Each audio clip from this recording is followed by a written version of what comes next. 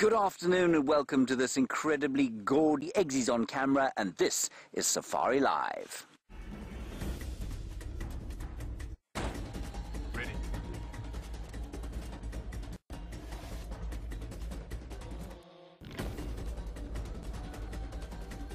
Standing by.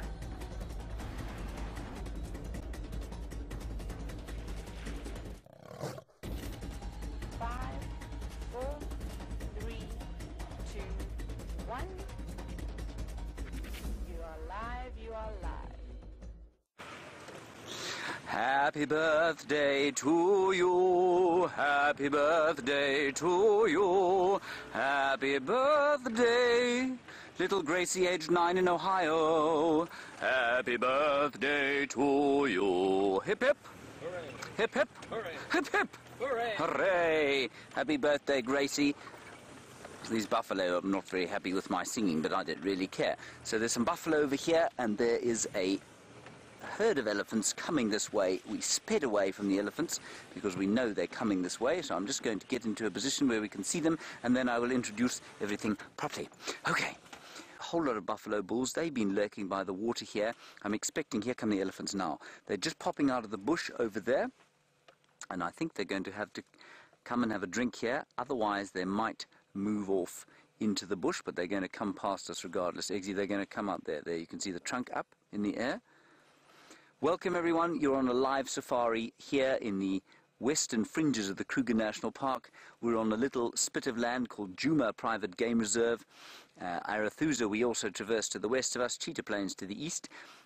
On the other vehicle is Brent Leo Smith. He is going to be driving towards Cheetah Plains, I believe, this afternoon with Wiam Doornbraak, who will be filming him. In the final control, we have Rebecca on the Vox and Louise helping her on the keys. She'll be hearing your tweets or reading your tweets, giving them to Rebecca, who will in turn give them to me. And a very special happy birthday to Gracie, aged 9 in Ohio. It's her birthday today, one of our long-time favourite viewers, and I hope that you will all join me in wishing her a very happy birthday. She loves elephants. So Gracie, here are your birthday elephants. I hope you enjoy them. We are completely live, which means we'd love to hear from you over the course of the next 3 hours. Hashtag Safari Live if you happen to be on Twitter. Otherwise, you can talk to us on the email, questions@wildearth.tv. Either one is just as effective as the other, except, of course, you can waffle a bit more on the email than you can on Twitter. Isn't this a wonderful sight? 1, 2, 3, 4, 5, 6, 7, 8, 9, 10 buffalo, and well, any number of elephants, probably about the same. 1, 2, 3, 4, 5, 6, 7. And 2 young bulls coming up behind. Isn't that great? What a way to start this afternoon. I'm told it's about 24 degrees Celsius out here. It feels quite a lot warmer than that. It feels to me like about 26, which sits at about 79 degrees Fahrenheit. It's probably about 24 and 76. But I'm sitting here in the sun, so it feels a little warmer than it might otherwise. Now, these elephants are drinking from an artificially pumped pan. They have chosen to drink here because it's clean water. They love clean water. We watched a lioness drink the most disgusting-looking pea soup-coloured, algae-infested, dung-bespattered water the other day, and she didn't give 2 hoots. These elephants don't like water like that. They'd far rather have clean water like us. And that's just one of many characteristics they share with human beings. And here come 2 young bulls from behind, one of whom I think is going to be quite a big tusker. These 2 fellows, still, that one coming into frame now, he's probably about 13. And the one behind, that chap, I think he's going to be very big tusked. I think he's about 15. Now look at the matriarch, just quickly, Eggsy. The matriarch's the one there with the very straight tusks. You see her there with the very straight tusks? She turned to face the 2 bulls. She turned to face the 2 bulls as they came up, and I guarantee you she said something to them with that low infrasonic rumble. She could well be the mother of 1 or 2 of them, if not, yeah, 1 or both of them. And she gave them a warning, as if to say, you can come and drink, but don't horse around and cause nonsense. I won't put up with it. All right, we're going to sit here a little bit longer with these elephants. Let's see what happens. And while we do that, go across to Brent Leo Smith. He'll give you his plans for the afternoon and introduce you to the tiny Wiem Dorenbrak at the same time.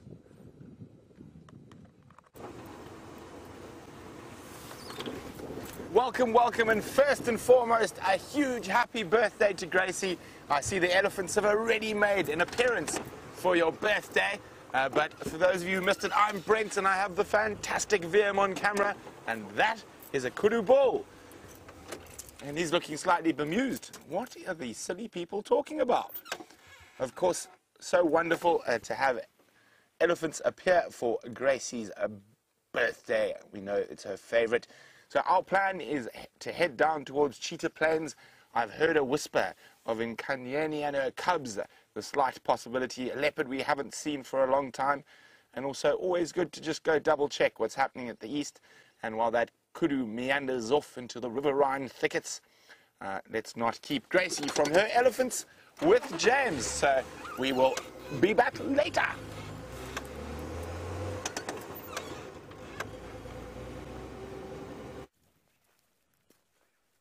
Good afternoon, and welcome to the Bushwalk segment of this afternoon Sunset Safari here on Djuma Private Game Reserve. I'm Steph, and on camera today we have Brian. And just out of camp today, we've already walked into two of our dangerous game. We've got some elephants that are approaching the dam, Vuyatela Dam. We literally just walked out of camp. We're still within sight of the dam itself. We've got some ellies there. And they're coming down to drink, and then we've got a buffalo bull that was just sitting in the water, and I think has been disturbed by the elephant, because that's what he's busy looking at. And there he moves off. He doesn't feel like sharing his mud puddle today with anything. I actually think that this is going to be such a nice place to sit and share this particular elephant sighting with. Elephant on foot, particular herds of elephant on foot, are what's the most scary for me out here. And the reason for that is they're intelligent, and they're intelligent enough to have an overreaction to a perceived threat for their babies. In other words, they can imagine what it would be like for something to threaten their babies, unlike a more simple-minded animal. It sounds a bit derogatory, to be quite honest. I don't quite know if I wanted to say it in that particular sense. All I'm saying to you is that being on foot with an elephant, in particular elephant herd with babies, is a lot more dangerous than anything else. No lion, no leopard is as dangerous as what those things are. That said, though, we've got the wind coming directly into our face, which means that all the soap and all the food that we've been eating today doesn't get washed onto these elephants. They don't have to deal with that insecurity as well.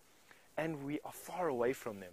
We're about 300 yards from them at the moment, and they probably can't even hear us, to be quite honest. They definitely can't see us. I don't think they can hear us, and I don't think they can smell us. And I think for that reason, even though we are standing in the wide open here, I think that they're actually going to come down to the water, and we probably will be able to get quite a nice view of them. So the trick now for Brian and I is to stay inconspicuous in the open. And now that is going to prove a challenge. Where do you think, Brian? Should we go and stand in the shade a little bit, I think? Yeah, I think so. It'll probably work a bit better, hey, than boiling to death here in the sun. So we're just going to move forward a little bit. I'm going to watch that female elephant in the lead, the matriarch. I'm going to watch her for any reaction that she may have to us. And she absolutely has shown no reaction to us whatsoever. Carrying on feeding. Quite common for elephant to walk up to water and then stop there for a little bit before they come.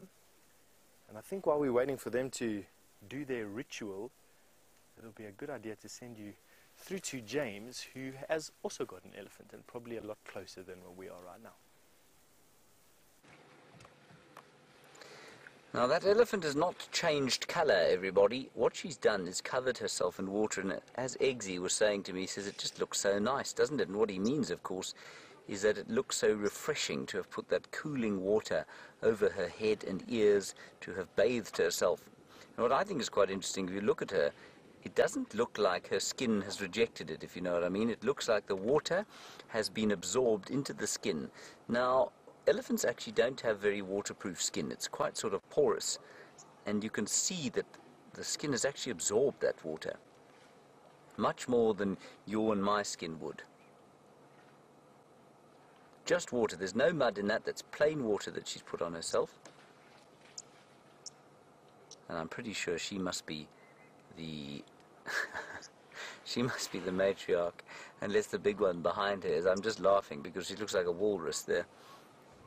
I shouldn't say that too loud. I'm sure she can hear me, but she really does look like a walrus, doesn't she? I suppose that's a good way of remembering her. We'll call this the walrus herd. Now, you will notice with elephants, if they are going to have a drink, they'll often stand around like this. If they're going to throw mud on themselves only, it's kind of a quick 30 seconds into the water and then they're out. And these chaps are spending some time here. The buffalo also that are lying to the right-hand side of them, there, will be watching them. They'll be just looking and being very aware of these enormous animals, because elephants often don't like to have their water threatened. They don't like to think that anyone else is going to challenge them for their water. Let's go back to the walrus, Eggsy. She's doing some quite interesting things. See, she's smelling, and now she's scratching her ear with her trunk. She was looking towards us with her trunk, and what I mean is she's basically pointing it at us and sniffing the air. I don't think she is the matriarch. I just want to see behind if that's a bull or a cow behind her, but you can see she's the second largest cow in this herd. It's normally the biggest, but not always. She just looked like she was leading it earlier on when we first found them walking in a line towards this water.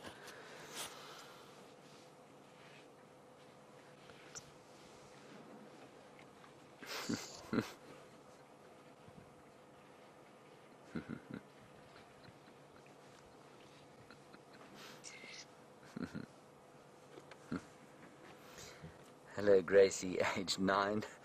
You say you're very happy with your elephants. You've got an elephant and a hippo cake and some balloons, and you love us all. Well, we love you too, Gracie, and we hope that you have a very, very happy day there in summertime in Ohio. It's the best time to have your birthday in summer, isn't it? Now, this cow is being quite interesting. See how she's she's fiddling with her tusks there. She's not, I don't think she's actually cleaning them. I think what she's doing is sort of displacement behavior. She's kind of fidgeting. Something's making her feel uncomfortable. It might be the buffalo. She might be just feeling quite irritated. Watch her now with these buffalo. Let's see what she does. See that swinging of the foot? That is very typical. Sort of displacement behavior, not feeling very comfortable about something. See, they don't take a chance. They're up.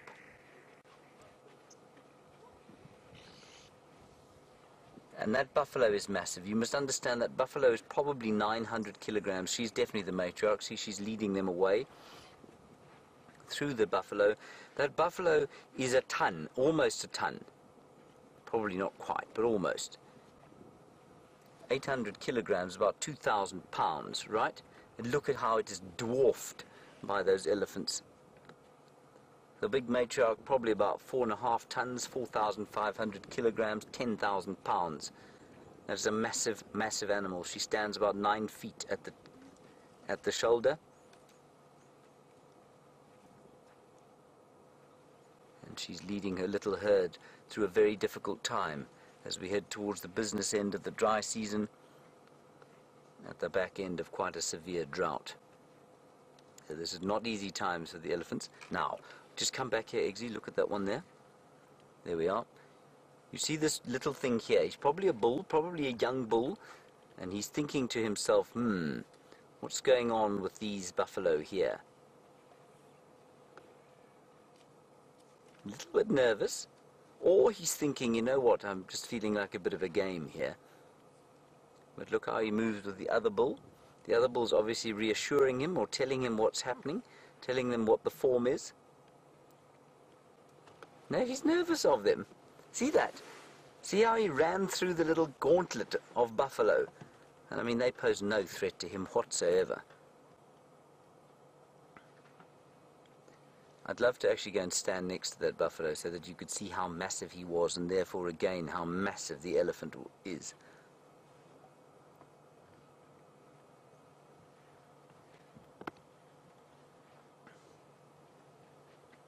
They're so silent, they're almost completely silent as they walk off into the bush there. You can hardly hear them. There is not a bird singing.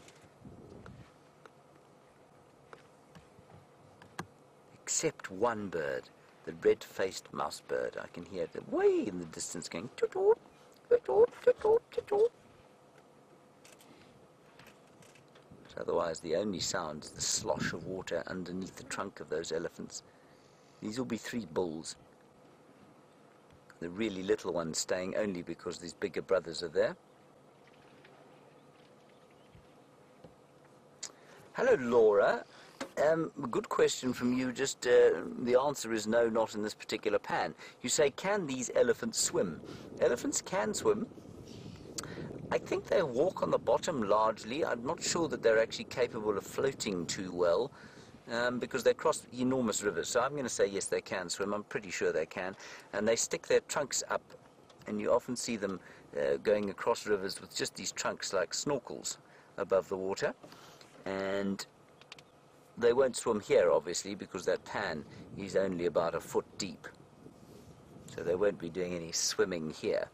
But they cross enormous rivers. They cross the Zambezi, a strong, strong flowing river on the borders between Zambia and Zimbabwe, and they go onto the islands there. They swim across Lake Kariba. So yes, they can swim very well. Now, hello all of the teachers at Lansdowne Learning Conference of Virginia Beach, Virginia, United States of America. And nice to have you with us. Welcome. Please talk to us over the course of the next 35 minutes. I think that's all you've got with us this afternoon. So I hope you have a good time and enjoy. We're going to look at some elephants here. We're going to hopefully go and find some lions a little bit later. Brent is probably heading off to Cheetah Plains to see if he can find some leopards. So with any luck, we'll have a pretty action-packed 3 hours. Not sure what we'll get through in the next 35 minutes. Things tend to happen at their own pace out here, and that's just the way we like it. But you're most welcome. Talk to us, #SafariLive, or questions at wildearth.tv if you'd like to ask us a question on the email. That cracking sound was because there's a camp just nearby. It's called Gallagher Camp. It's over there, and there's some guests in there, and they get to watch these elephants while they're sipping on their afternoon snifter.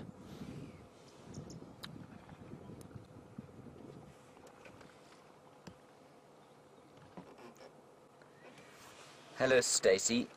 You're with the Virginia Beach contingent in Virginia Beach, Virginia.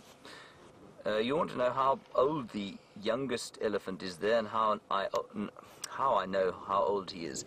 I would put him at about 8 years, Stacy, maybe a little bit younger. The way I know that is simply through experience. You just see them and you spend some time with more experienced people in the bush, and then you get a rough idea for sizing them up. Elephants, it's quite nice because they grow their whole lives, you see, so they never stop growing, which means that the bigger they are, the older they are. There isn't a massive variation in size within a region. Between regions, elephants obviously do change sizes, so a 10-year-old here might be slightly different size from a 10-year-old in Angola or in Amboseli, which is in Kenya. In fact, one of them is a cow. The one on the left is a cow. And I would put her at about 25, maybe 30 years old. No, not quite, maybe 20, 25. And the little one, I'd say, yeah, about 6 to 8 years old. You can tell a little bit by their tusks. You can see those tusks have just come out, and they've been growing for some time. Tina, you're worried about these buffalo, and you say if a baby buffalo got lost, how would the mother find it? Well, it's unlikely there'd ever be a baby buffalo in this group because they're all bachelors, and they've moved away from the breeding herd, so they're not around with the little ones anymore. But in a big breeding herd, the youngster will bellow, make a loud bellowing noise, and somehow the mothers seem to know the sounds of their own babies. They also know the smell of their own babies, so they would find them like that. But if it got lost and separated from the herd, say the herd was stampeded by lions that were trying to hunt them during the night, well, then it would be very, very difficult.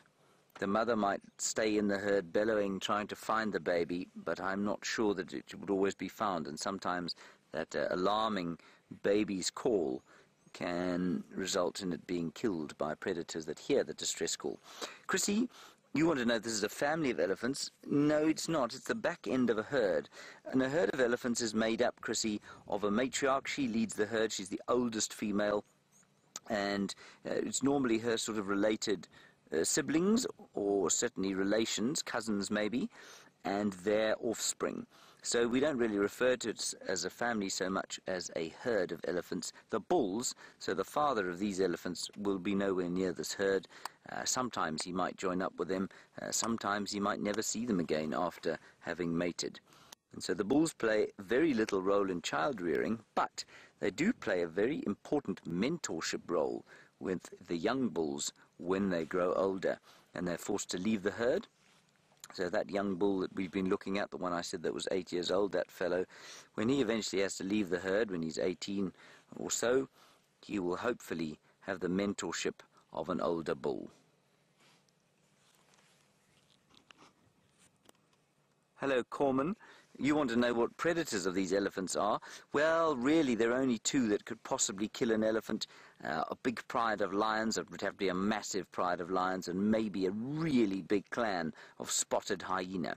Otherwise, there was nothing else that would threaten these animals. And in the Kruger Park, it's highly unusual to see elephants killed by predators, unless they're very sick or very young and somehow get separated from the herd. But the herd is tremendously protective of the little ones. So were this little chap that you're looking at now to be set upon by a pride of lions, you can be sure that the rest of the herd would chase the lions, and the lions wouldn't hang around. So it places like Botswana and Savuti, where it gets very dry and the elephants get very nutritionally stressed and very weak during the drought and dry seasons. Then it's not that unusual for lions to take very small elephants, but it is unusual here. And an elephant almost has to be completely infirm for hyenas to take it. Now, if we go across to the right-hand side there, Eggsy, there's a rather ridiculous-looking buffalo. You see him there? It looks like he's got, well, he looks a bit like a sort of, what would we say, I don't know what he looks like. He looks like he's painted his face with mud. But actually, he's lost all the hair on his face because he's so old. He's lost a horn. He looks rather ghostly, doesn't he? He looks like he should, I know what he looks like. He looks like he should be in a New Orleans carnival walking down the road. You know what I mean? His little hips are sticking out. Almost like he's had his skull painted onto his head. And here's a nice answer for you, Stacy. It's being answered for you as we speak. You say, do elephants cohabit happily together? Well, just look at this little elephant here. We just missed his ears out.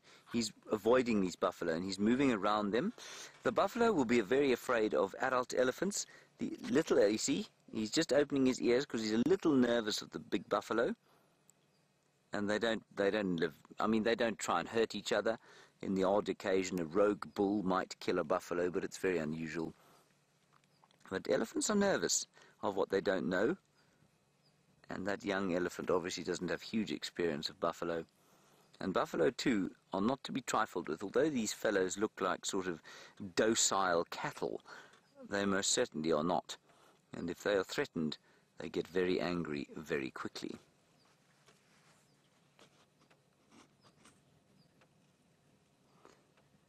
Alrighty, while that buffalo settles down, or just quickly over there, that buffalo is just scratching his undercarriage on a rather unpleasant-looking stick.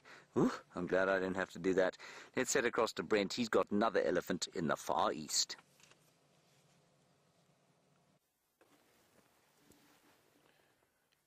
Well, Gracie, it seems like all the elephants are out for your birthday, and of course, welcome to Lansdowne as well. Now, this is the opposite to what James got. This is a single elephant bull, youngish, probably, I'd guess, close on 30 years old.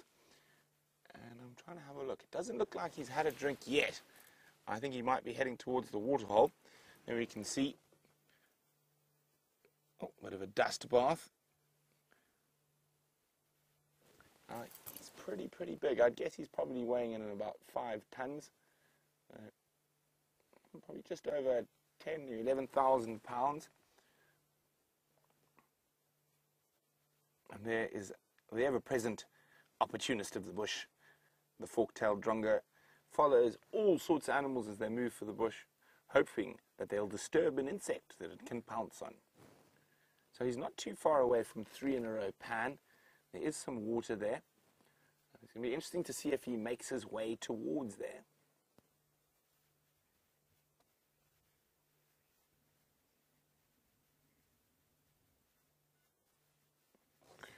Hi, Liz. Liz is wondering, what's the temperature currently and how much rainfall is there normally?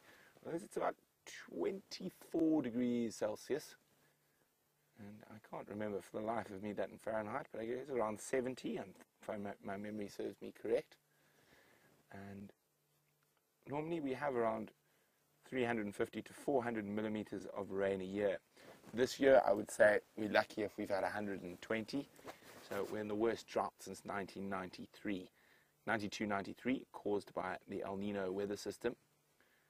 Now there's great speculation at the moment whether because of El Nino during the first part of the year we're going to get La Nina during the second part of the year, which creates a massive deluge of water.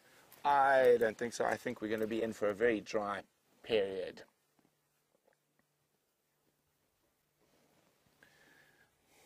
Now, Eric's wondering, are male elephants solitary? Why don't they travel with the herds? They occasionally have loose associations with the herds, and the only time they really put effort into sticking with a breeding herd is if there's a female and estrus. Now, elephants are quite unique in the fact that they will only mate when the male is in must, which is a heightened hormonal state, and the female is in estrus. And the male's must cycles, the bigger you are, the stronger you are. Those must cycles coincide with the most female estrus cycles. The smaller you are, the weaker you are. You've got to try mate when there's less females that have estrus cycles. And it is nowhere set in Africa, different parts of Africa, depending on rainfall, food availability, and all sorts of things like that. And that is all dependent on when those must cycles fall. But speaking about elephants, it seems like James has got some more.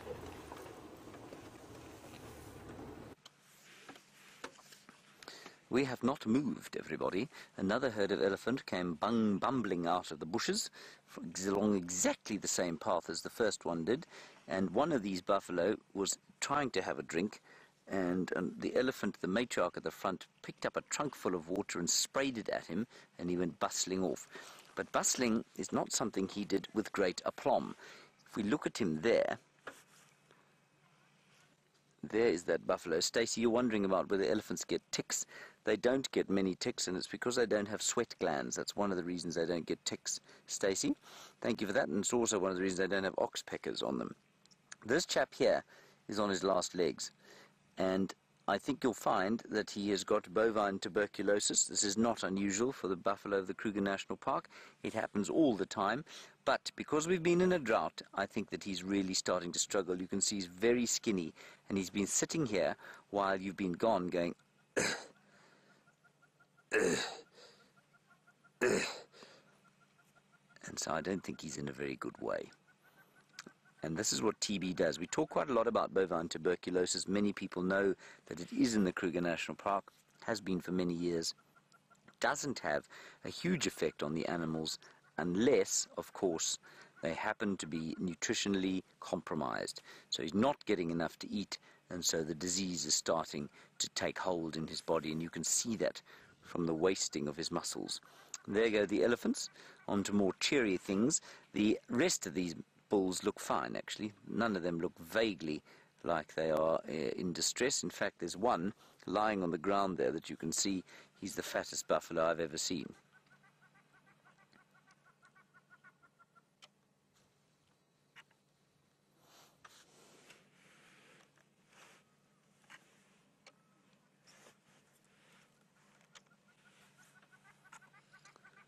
Righty. I think we should move on and see if we can't find those lions. I just want to have one more look at the New Orleans. Does anybody know what I mean by this? Please, if you know what I mean. The only thing I can think of is a character from a James Bond film, from Octopussy, where, was it Octopussy? No, it wasn't. It was the one with Jane Seymour in it. That may have been Octopussy. Anyway, he's got that kind of makeup on him that he makes him look like he should be in a carnival in New Orleans. If anybody can help me, please send through the word I'm looking for. Hashtag Safari Live, questions@wildearth.tv. Let's go across to Steph, who's still on foot, to find out what he's discovered, and I'm now really, definitely, possibly, this time going to find the lions. Well, welcome back to the bushwalk, and we haven't found much on foot, James, to be quite honest. We have discovered something to tickle the mind. Some of the elephant dung that we're finding at the moment has got this very powdery surface to it, and it took us at least 20 minutes to solve the riddle. And the culprit is the harvested termites. And we've just come into this area which is now devoid completely of vegetation. In between us, you'll see between the trees, you'll notice that it's just sand. And that's because these little termites are furiously collecting any bit of vegetation, dead, alive, or otherwise, and they've even gone so far as to start using the wood inside elephant dung. Can you believe how desperate they're getting in this drought that we've got? I'm going to see if I can find you some as I'm speaking. I think a good idea would be to just, what you're looking for is this circle of cut twigs and cut branches around a hole. Sometimes the hole is clogged up with some mud, other times it's not. And now, obviously, because I want to show you this, it's going to be one of the rarest things to find on earth, even though they are everywhere. Now, I've heard some reports saying that up to 3,500 kilograms of vegetation per hectare can be taken off of these fields. Now, a kilogram is about 2.2 pounds, and a hectare is about 100 yards by 100 yards. You can do that sum for yourself, and you realize that even at 3.5 ton per hectare, you're looking at scales that are almost commercial in their stripping of the bush of vegetation. Now, you always think, could it be an elephant? But it's actually these little termites, and I just want to show you how they're mining this piece of elephant dung. There is the mine of the termites. They protect themselves using that clay and other organic matter tunnel cement, but from the top you'll see it just looks like a normal pile of elephant dung. See if we can catch some of them at work. Look how they've mined the inside of that elephant dung almost empty. That's incredible. Have a look there. Now, the obvious reason about nutrients, the nutrient cycle, is that these termites are helping to cycle nutrients through the soil. They aerate the soil because this is what it basically looks like underneath the soil where they live as well. It's aerated, they die, they provide a type of compost in their feces, they take seeds, they take grasses, they take wood, they basically just re-energize and reinvigorate the soil around areas like this. And it's this that keeps this type of pristine bush so alive and so vibrant. It's the fact that underneath our feet, even though the summer hasn't even set in a little bit yet, underneath our feet, a pile of elephant dung that was once a tree and once a bush and once a rock now goes back into the soil and helps to energize the soil again and keep it nice and good for trees and bushes and grass to grow on it again. Amazing, hey? Stacy, you've just asked me how termites are affected by the drought. That's actually quite a good question. You get two different types of termites, broadly speaking here. You get termites that farm fungus, and that is how they get their food. And you get termites, like we've just had a look at right now, that eat woody species of plants, and they have a microbe in their tummy that digests that wood, and then they digest that microbe. That's how they get their nutrients. The farming termites, or macrotermes, are dependent on water. Except that their houses, their termite mounds, go so deep they almost reach the water table. The bottom levels of a termite mound can actually be submerged on a very, very wet year. And I'm not convinced that we've been dry for that long. The last wet season we had here was 2012. I'm not convinced that we've been dry for so long that the biggest termite mounds here will be dry. In other words, will have no access to water. They are big. They know exactly what they're doing. They've been around for hundreds of years and seen many droughts like this. As for the microtermes, the termite that eats the wood and then digests the little microbe in their tummy, they are not water dependent. They get enough water and enough basically nutrients from the wood and from the leaves and from the branches that they eat. I'm sure that they would require some type of water, but you don't see them walking to pools of water and drinking and going back again. You hardly ever see that. My feeling is that because similar to the farming termites, the deeper that their houses go, the deeper that their termite mounds go, the closer they get to the water table. And even though it's several meters below where we're standing right now, they'd be able to churn it up and get it and utilize that moisture. So I'm not too sure that there are, well, let me say, they are drought resistant. Look at me trying to mix up my words. They're drought resistant to the point of probably being better able to cope with drought than most other animals. Yeah. Caroline has asked me a nice question. The inevitable question is, if it wasn't a drought at the moment, would the termites still be eating dung? That's the first part of your question. The second part of your question is, let me just get out of the sun over here so Brian doesn't have to waving furiously at me and don't walk there. The second part is, how would the termites eating the dung in a drought affect dung beetles, since they also utilize dung balls or dung piles for their nutrients? Caroline, so for the first part of your question, I've always noticed termites utilizing dung, but not to the degree that I've noticed today. So today we are reaching this pinnacle of this drought that we're in at the moment, and today I've noticed something I haven't seen before, and that the termites are really reworking through this dung. So yes, drought does make termites utilize dung more. To the second part of your question, which has to do with the dung beetles, lucky for the dung beetles, they're only really active in the summertime. They're not active in the winter. We haven't had any rain yet, and so the dung beetles are still in these balls of dung. They're around about this big, or the biggest ones are around about this big, where the larvae of the dung beetle is busy eating dung that was collected by their parents last summer and is buried somewhere. They're still busy doing that. As soon as the first rains come, and who knows how they know about it, as soon as the first rains soften up the soil, then they break out of these balls and they start flying around. We start seeing dung beetles here by, it's going to be a guess now. You know, it's one of these things. It's happened year on year for 2 decades almost, and I still can't remember the exact date dung beetles emerge. Let's say after the first rains in October, we'll start seeing the first dung beetles, and they'll reach a peak at around about January, February, where just every single dung pile here is just a mass of dung beetles. Really something truly spectacular to see. But on that note, and equally spectacular, is James, who has got an update for you. See you later.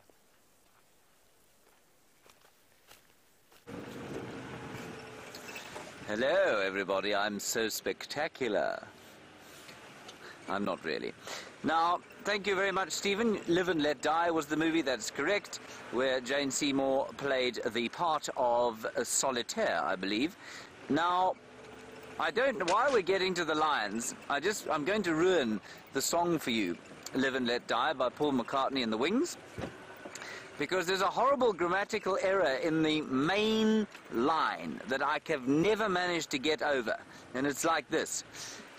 The words go, but in this ever-changing world in which we live in. There are just too many ins in that sentence, but they fit the music, you see. And I get every time I listen to it. It does that to me. Right. Now, I hope that has been beneficial information to you from the Lansdowne Learning Conference. We don't always talk about that sort of stuff, only when we're getting to the lions. Thank you for joining us, and I hope we will see you and many of your kids on safari again fairly soon. All right, let's go find the lions. Just hum that song to yourself, you'll know what I mean. But in this ever-changing world in which we live in, too many inns.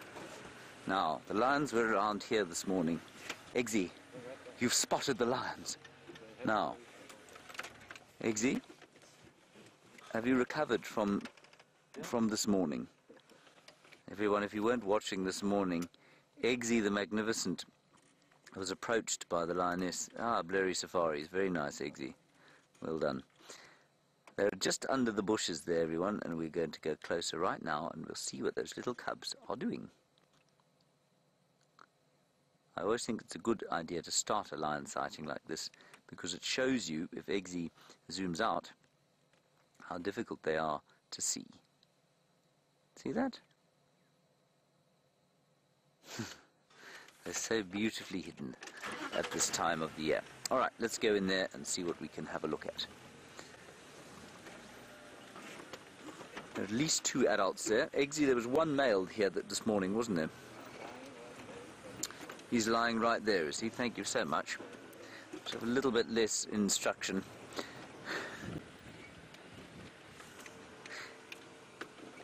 Cat in Tampa, you say you can't believe how close that lioness got to young Eggsy this morning. It sounds amazing, I must say. Now, we've got the male there, 2 females to the left, and the cubs that side. I think the cubs are likely to be more active than anyone else is. Let's go in here. Let's see what the view's like. I just don't want to run the male over on the way to the cubs. He might get upset. Not so, Eggsy. And as you are riding Pinion, in fact, there are 3 females. Maybe even 4. I think it's just the 3 of them. Hello, big fella.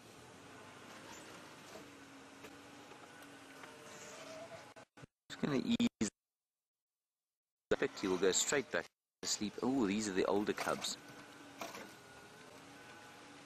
4 lionesses and the older cubs. Eggsy, is that alright for you? Little back. Say what? So we've got 5 cubs there. Thank you very much for telling me to watch my head, Eggsy. That's very good. You must learn to instruct me. That is correct. Fear not. Don't know if you heard him there, everybody. He said sorry after he told me to move my head. This is completely unnecessary. Brian and VM just slapped me. Now, take note. We've got the 5 older cubs here. I'm not sure where the others are today. I don't know if they were here this morning. Is this exactly the same sighting you had, Eggsy? Remember, we had dire predictions for that 1 injured cub. There were predictions that its pelvis was broken, its hip was dislocated, its femur was almost certainly rent in 2. And yet, here it is. And it's always amazing to see the unbelievable, I've lost the word, begins with R, Eggsy? No, not recovery. Oh, come on. The unbelievable resilience. There we go, Eggsy. The unbelievable resilience of these animals. Their ability to heal is astounding. Ah, this is wonderful. I'm hopefully going to settle in for a long session here. Any luck, they'll start to move around a bit. Ooh, now these lines are not going anywhere, especially that fat lump there. So let's go across to Steph, who has got a terrifyingly venomous insect. Not insect, arachnid, sorry.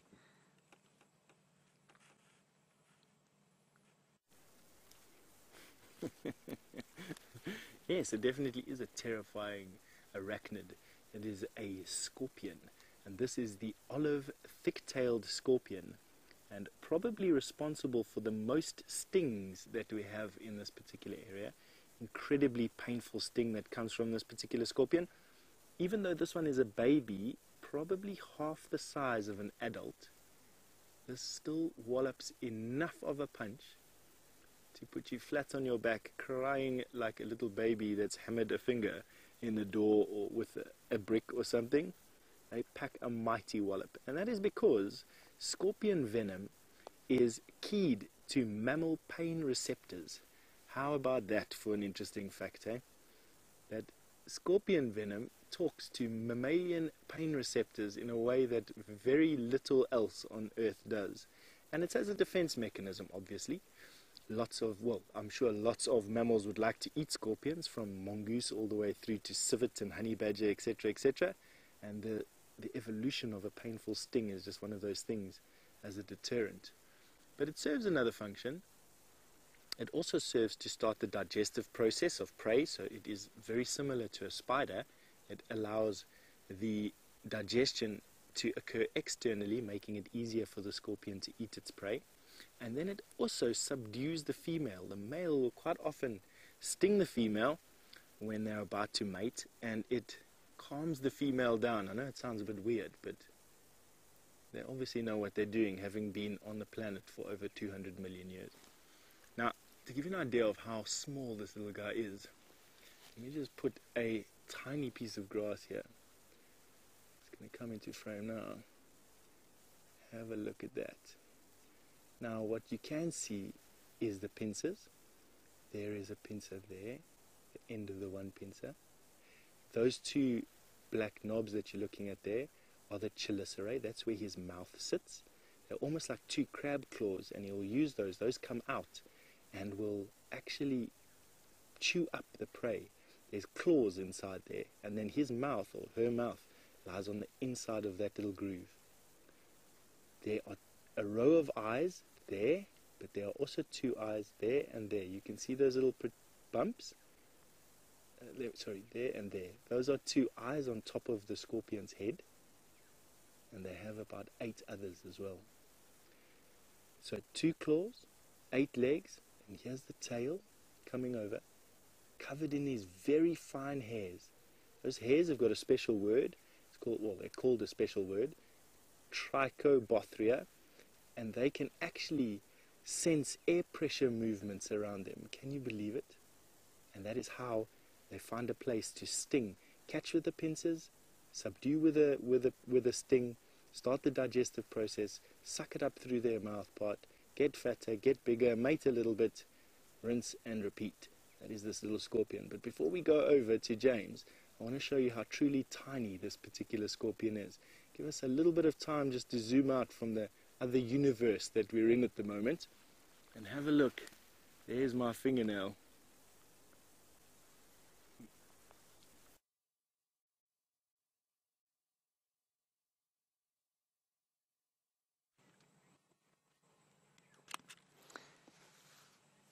Sorry about Steph's frozen frame there, everybody. I'm not, of course, referring to his skeleton, but to the freezing of the broadcast frame. Now, Rebecca, would you just read out the profound information that has come from Annie Mal?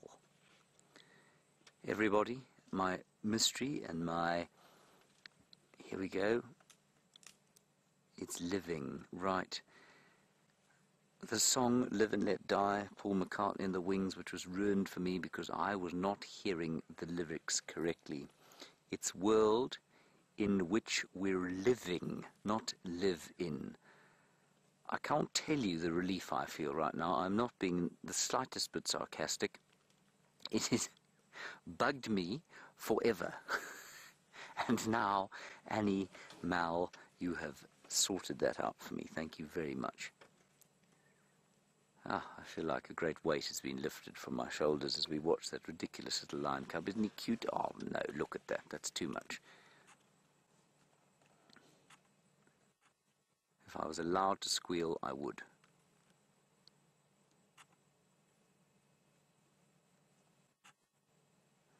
Now remember, everyone, in the little cubs, we found 2 little lionesses and 1 little lion. Now let's see if we can't get an idea of what's going on here. I don't know if Brent managed to do that this morning. The only way to do it is to get a really good look behind the tail. Oops. Ooh, this is going to be good. I love seeing the males with the cubs. It's one of my favorite things. How cool is that? All we hear is how awful the males are with the babies. Oh, it's so fun when they do this. I just love it. And they've all got up, just like little human kids would. When Dad gets up, they all want to go and say hi. That doesn't normally happen with humans, though. He's just marking his territory and relieving himself, obviously. And look at the little ones. They're just so happy to be around Dad.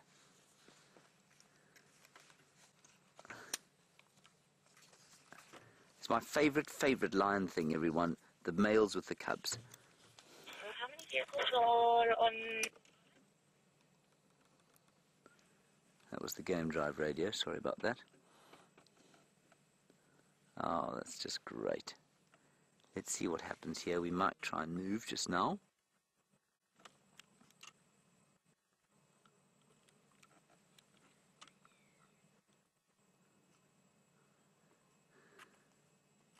Now he's doing some phlegm and grimace. So he's just testing the urine that he smelt, seeing what's in it.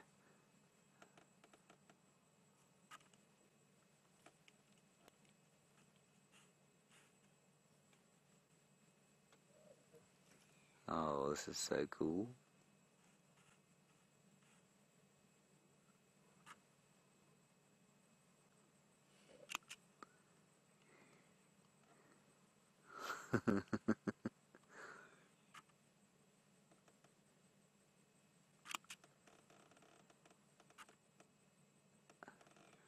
I'd love to try and move a bit, everyone, but I fear I'm going to break. As Rebecca says, she's exactly right. She says it's like they're waiting for story time. It's exactly what it's like. Ooh.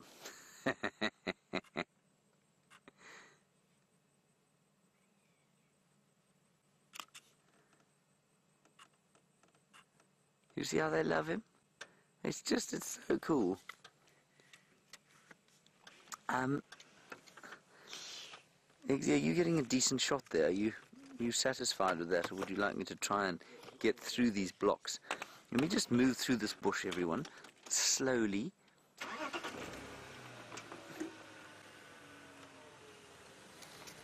Will you just tell me if you get hit by a tree, Eggsy, through the medium of a gentle scream? Yes, as Rebecca says, he won't be.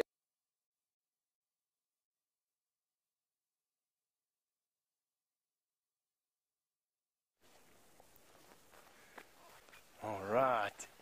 You caught me in the process of just walking into my favorite place here in the bush. It's a little place that's within walking distance of the camp, but it's basically an elephant resting spot, a rest camp. In summertime, this is one of the biggest wallows that we have around here, and you can just see the oozes of mud that's everywhere. At the moment there's no mud in here, it's completely solid. But in summertime, if I had to come and walk in here, I'd be almost waist deep in water and mud. An elephant in the heat of the summer would absolutely come and wallow inside here, spray mud over themselves, and really get a good coating of mud. And then they go for a snooze during the heat of the day. And I'm going to take you to the snoozing spot. And it's because it's such a peaceful spot that I like to bring you here from time to time. I like to come here from time to time. And it's just around the corner. And towards the end of winter, tough to see. But if you look in the distance, while I'm walking down this pathway, you'll actually see where the elephant's bed is. You'll start to see there where Herbie's walking in the distance there. He's just making sure there's no elephant sleeping in there for us. Is this bed of elephant dung. You can see it's almost a carpet of it that's over there. And that's because the Tamboti thicket that we're going to go into now gets so thick of leaves. Deep shade, Tamboti thicket, close to a mud pool, and you've got the perfect recipe for an elephant hideaway. But come deeper into it. Let me just share this little grove with you.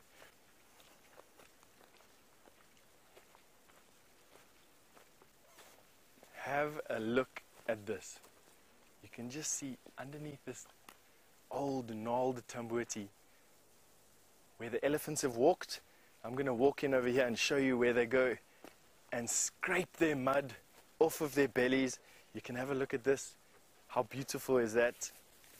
All that flaky mud. Have a look at here where they've rubbed the bark completely smooth. And they would rest for a couple of hours during the heat of the day. And then as soon as it gets cooler again, they will go and back to feeding and back to their habits, basically, without getting too hot. And on that note, and because James has got his signal back, we're going to be sending you back through to those lion cubs that you were stolen away from in a bit. See you.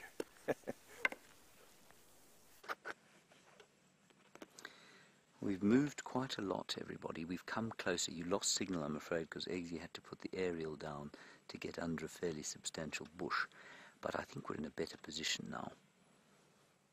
We can see all the adults lying together.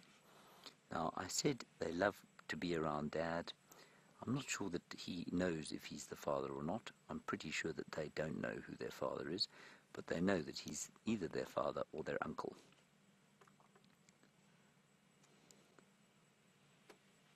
Oh, this is great. Now, I'm wondering if I'm correct about their ages.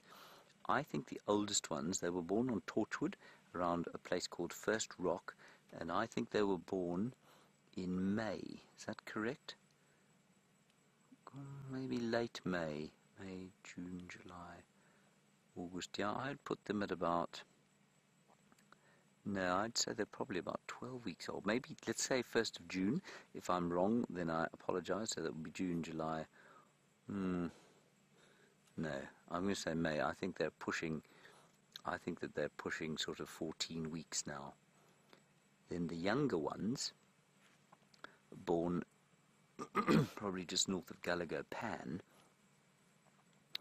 they must be, you can see they just don't have quite the same shape yet. They don't have the gangliness of the others. That's an older one there. Then if you go completely to the right hand side, yeah, like that one there, that pale one there, that paler one, I think they're about 8 weeks old. Maybe 9 weeks old. And then, of course, the others just pushing maybe 6 weeks. So I think I've got that right. So let's go at the moment with 14, 9, and 6. Does everyone think that sounds okay? I think I've got that correct. I also just want to grab the binos now and see if we can't try and get the sexes of them all. That's a little lion. That's a male there, the one that just stood up with his flicking his tail there.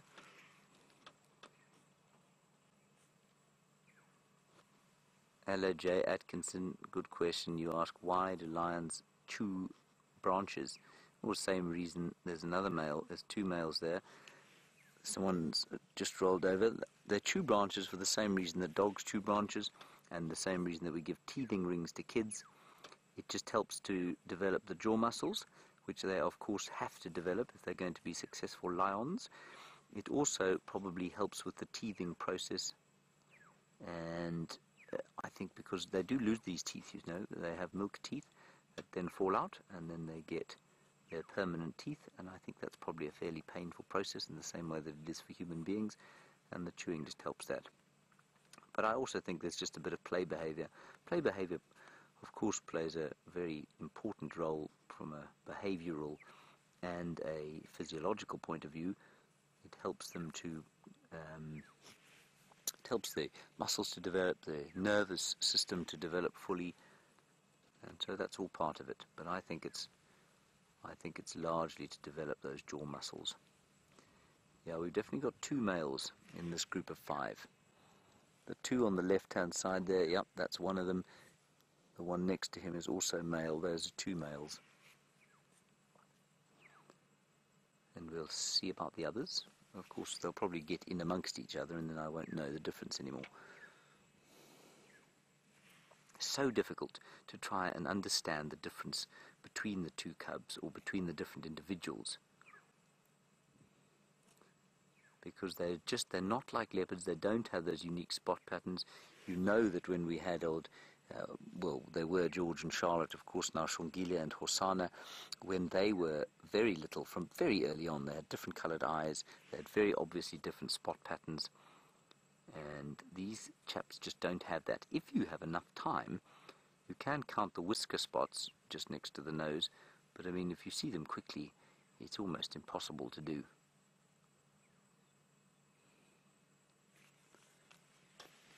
Oh, this is a fantastic sighting. All these lions, and of course lion adults tend to be deeply boring at this time of the day because all they do is snooze, as these ones are doing.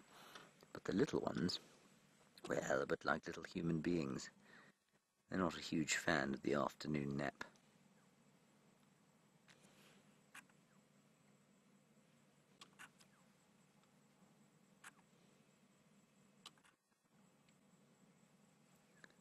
That one looks like it's spoiling to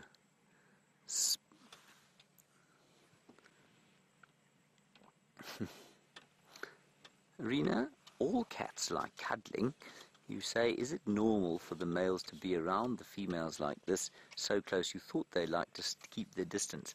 The males don't always like to keep their distance. In fact, I would suggest quite strongly that it's the females who prefer to keep their distance from the males. That's because the males tend to be largely scavengers, or they'll come and steal food from the females. They'll only really want to be around these females when they're in estrus. I think Amber Eyes is probably in estrus, and Amber Eyes is this one right close to us here. That's her there. And they're social. They like to be social. They like to be with each other, and so no, I don't think this is unusual at all. I think it's quite usual. It's a beautiful little sighting we have going here.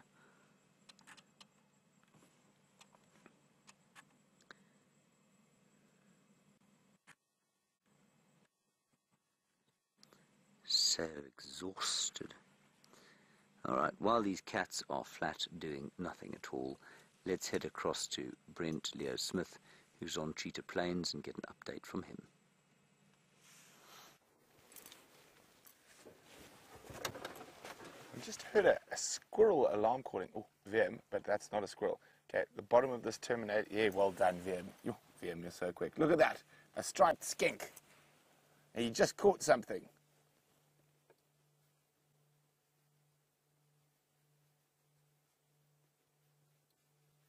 That's our most common skink species we get out here. And it could be a new species for a lot of our new viewers. We don't see too many reptiles too clearly.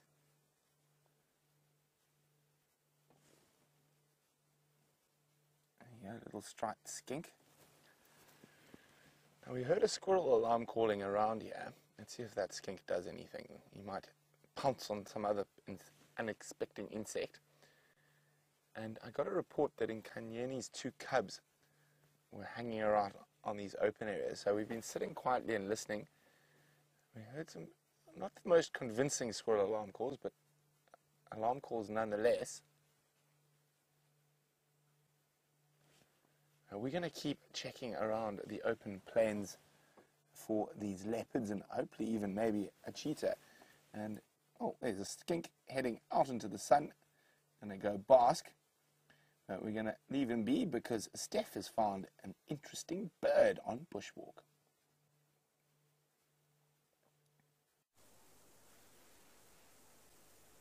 And from a skink basking in the sun to the skink's nemesis, this particular little barred owlet, one of the dwarf owls that we have out here, is having a close inspection of us. Typical habitat on the side of a riverbank for this little owlet. That's as big as they get. He's probably about as big as a Coca-Cola can or a beer can. No bigger than that. Tiny. Brian is doing a fantastic job actually having found him in the first place. And you can see those piercing yellow eyes that they have.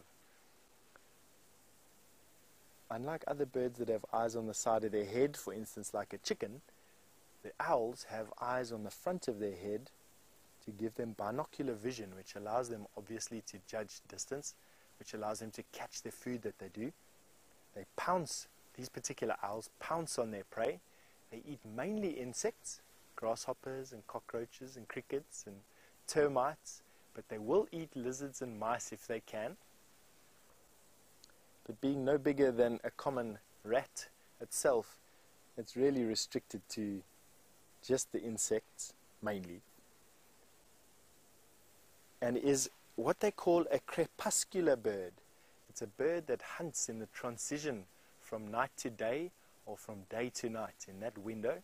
It's not to say that this little owlet will not hunt something now.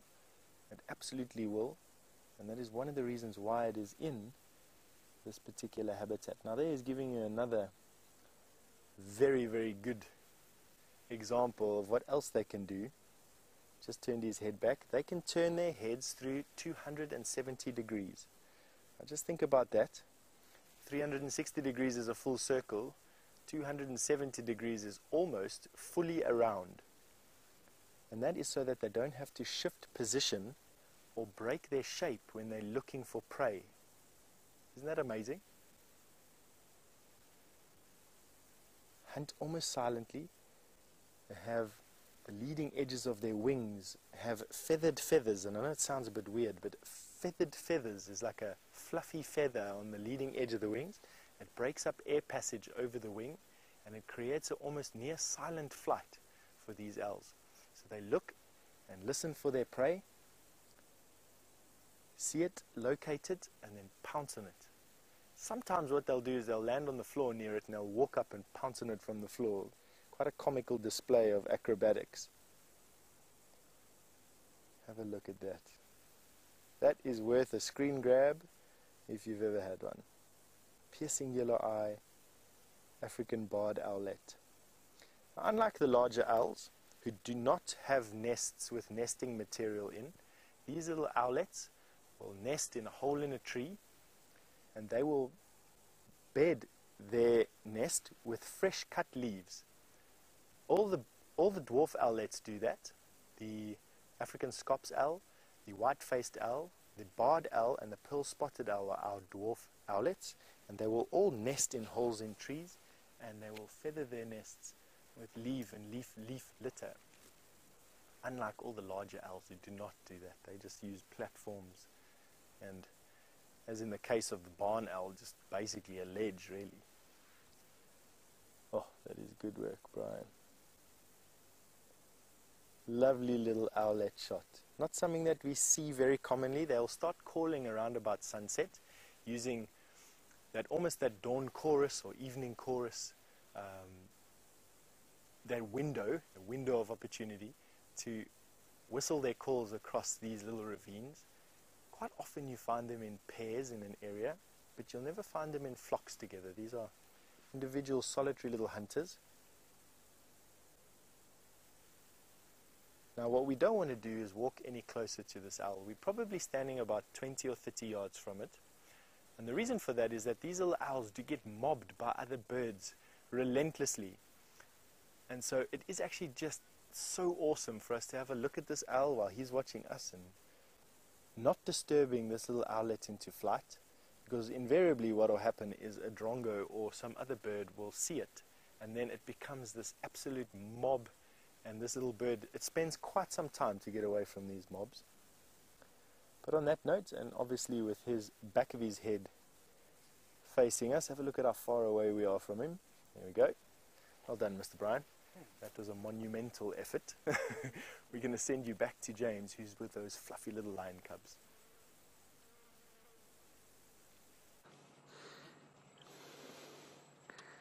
Hello everybody. There seems to be a little bit of action going on here. I'm not sure what that female's doing. She's now obviously doing the phlegm and grimace. The little youngster has come up to her, up to him, and he's starting to yowl and yelp a bit, and he went up to the lioness quite close to us, and he tried to sort of suckle from her, and she growled at him. And now the little ones are getting active. I think they're getting hungry, you know. and listen to the noises.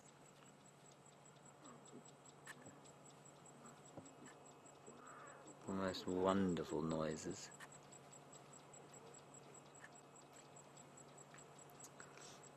Jared, I don't know the answer to this question. You say, has Amber Eyes ever had cubs of her own? Given her age, I would assume that she has. Where they are, I don't know. Jared, you know, I only got here just over a year ago, and she hasn't had cubs while I've been here. But I'm assuming, given her age, I think she's about probably 5 or 6. I'm pretty sure she would have had cubs. I did make a mistake, everyone. It's not Amber Eyes who's so close to us. Look at them all coming up now. And they will... This is going to be an interesting little thing for everyone to see. Lions do cross-suckle, like I've said before. And now the one on the left-hand side of your picture is not happy with this situation. Being much less tolerant of the whole situation than the other one. He's loving having the little ones around. Look.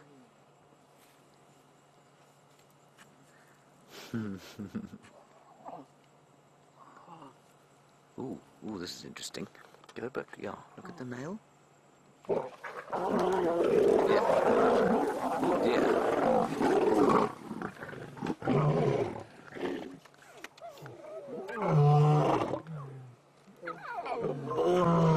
Still eggsy.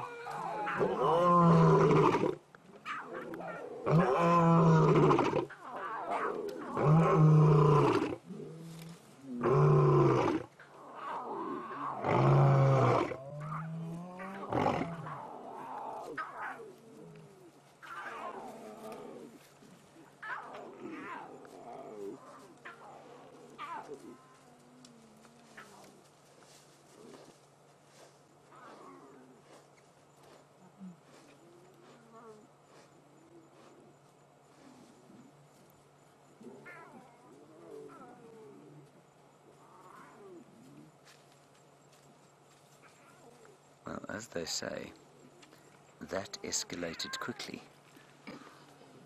Gee whiz.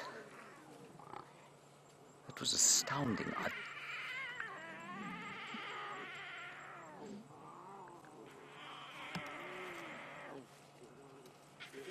They're all roaring, basically. Those little ones are roaring. I don't know what precipitated that. I've got no idea. He's now got a cut above his nose, the male does. He sat down very close to us. I'm not going to move.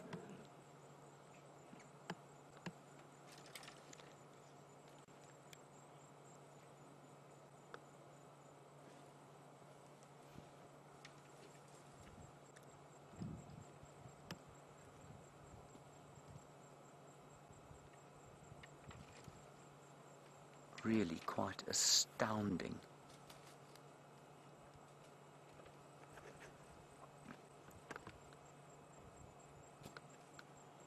Okay, well, while we try and figure out what's going on here, let's go to Brent. He's got some little birds flying around.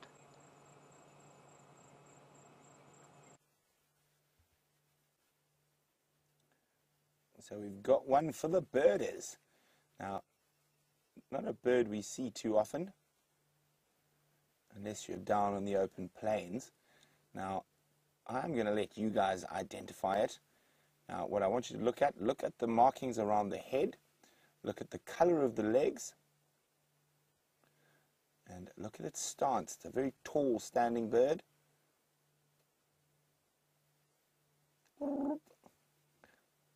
Hunting along the short grass plains. Okay, there we go. That should keep you busy. Hashtag Safari Live on Twitter if you know the answer to that, and or you can use the email address questions@wildearth.tv. But the birds are not over. So another bird we don't see too often. If we go onto the little bit of water that's remaining there of him, it should be on the left-hand side. Just go. Oh, he's disappeared into the. Well, let's start there and move to the right slowly. There we go. Back and center. There we go. Aha, a little wader. Now, with the lack of water being around, we haven't seen too many waders. Come on, turn your body so we can have a look at you from the side. No, we don't want to look at you from the back. Now, sometimes these little waders can be quite confusing, but I think I know which one it is. But I'm wondering, are you guys going to be able to hand a double bird ID in as many minutes? I think you can. So we will keep on him for a little bit. Let's see if he turns to the side. It gives you a slightly better view.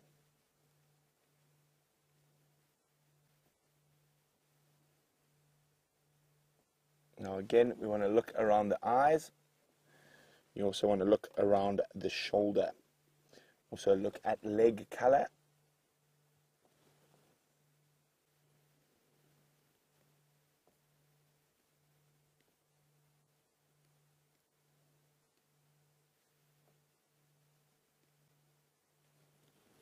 There we go. There's that very distinct movement that is an identifier of the family. And then again it said look at the leg color. That's an important one. And then also the face mask.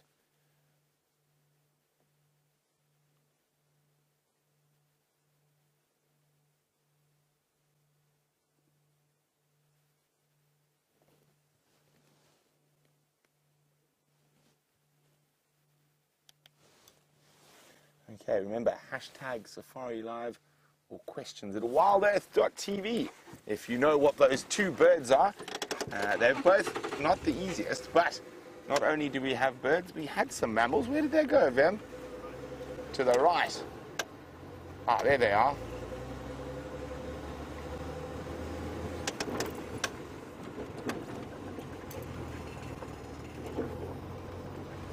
But I think James's mammals are more exciting than ours, so let's go see what they're up to.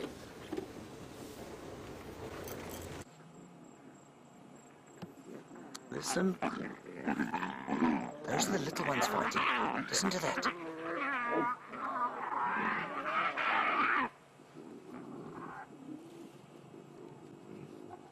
Now, that is what they're going to have to do when they're older. That's how they will fight over meat. Every kill they ever go to, that is what they will do to each other. And they look so sweet and calm and playful now. But lions are by no stretch of the imagination an egalitarian society. It's each for his own. And she's now getting very cross with them.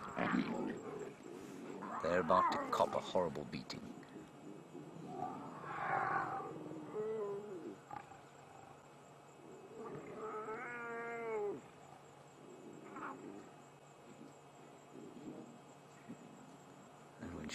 When she twists her mouth up like that, I've got to tell you, my blood goes cold. She lifts her lip like that, and that unbelievable deep throaty roar comes out of somewhere almost beyond her body. My heart is still pounding after that altercation they had. I'm sure it's got to do with one of these females being in estrus. Rena, you say, is this normal that happened, and should we be panicking? Rena, the second part of your question is easy to answer. You should not be panicking. Panicking around lions fighting is a bad idea. Panicking most of the time is a bad idea. Rena, but is it normal or not? Yeah, it probably is, you know. I think it's because Amber Eyes is in estrus, and I think it's creating a bit of consternation.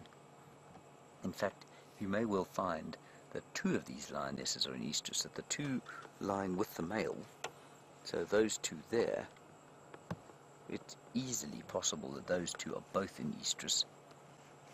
Why he should then have been attacked by one of them, I don't know.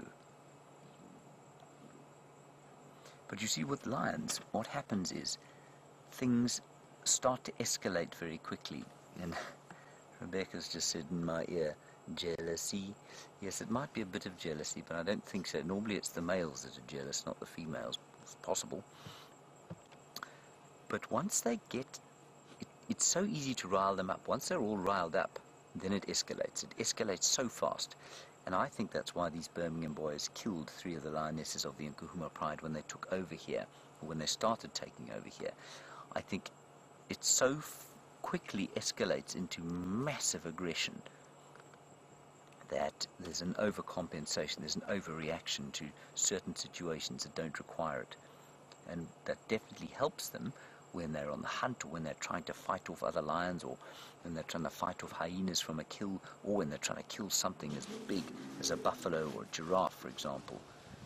But the disadvantage of that aggression and that testosterone, because the females do have quite a lot of testosterone, the disadvantage to that, of course, is that when things escalate, they escalate quite fast, with often lethal consequences.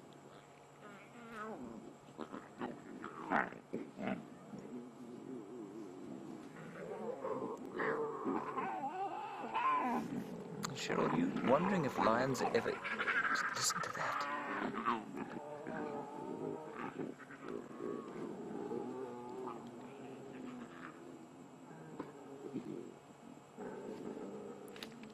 Cheryl, you're wondering if lions are ever infertile.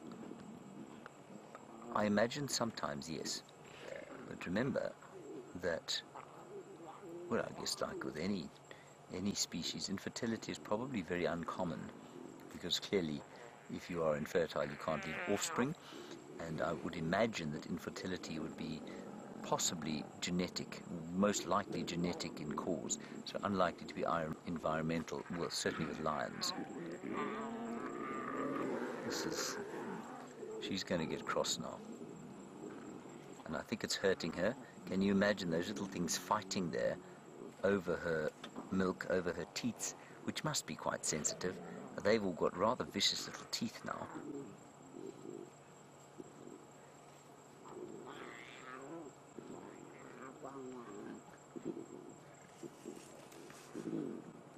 Meanwhile, away from them, the other lioness, the other mother, is just fast asleep while her 2 very well-mannered cubs feed away.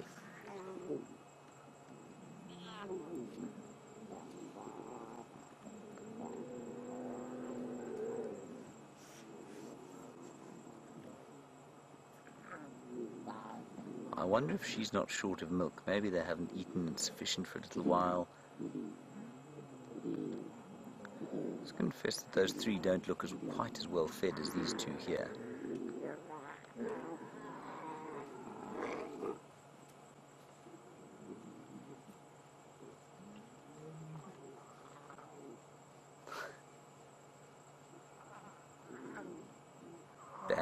Badly mannered little things. She's being tremendously patient with them now. She's lying down.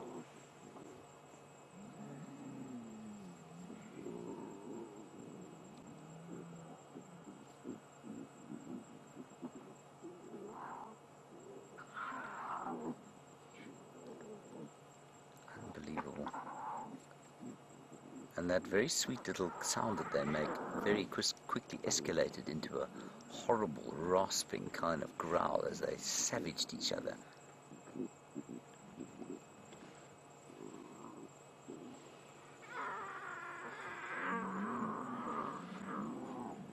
Oof.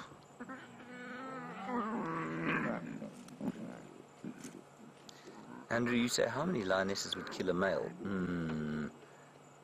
Andrew, I think at least 5. 4 or 5 of them.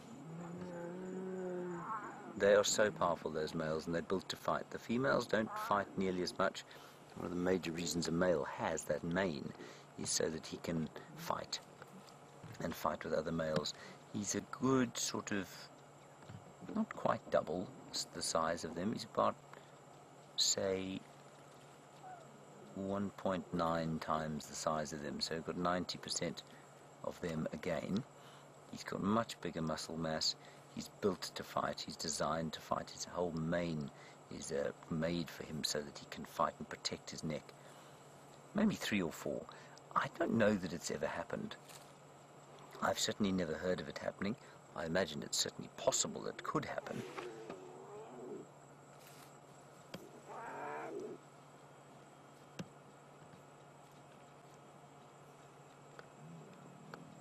Now look, here we go with some cross-suckling. Look at this. Look.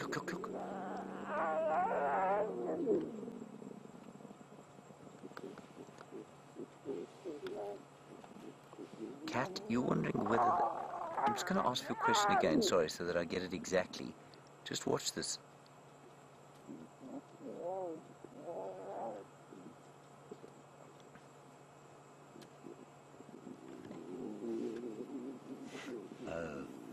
Cat, you're wondering if the fighting is instinctive or learned. So have they watched the males and females fighting over food, and have they learnt that from them? It's almost certainly instinctual, Cat. They do it from the day they're born. They will fight over milk from the day they're born. So now she's cross-suckling them. See that?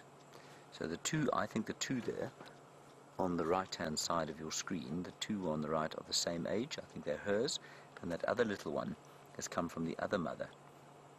And I think this female's producing more milk than the other one. Her 2 cubs look bigger, look better fed, and they're not fighting anymore. You see that?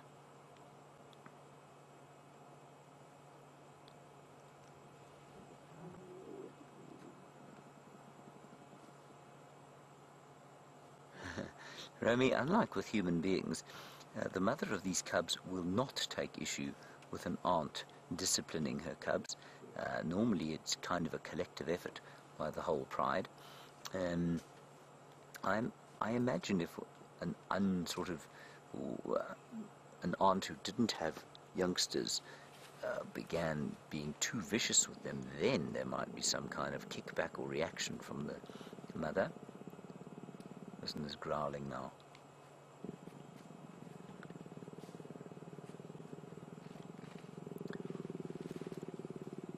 Oh, sounds like Brent's got something fascinating. Let's quickly go across to him. Look at this we've found in Kanyeni, and I think it's her, but literally I saw tracks on the road and I said, Viam, these are really fresh leopard tracks. And then I said, I want to go back to where we've just come from, and we turned around and there she was. She's busy stalking something at the moment. There's quite a few steenbok that we saw a little bit earlier.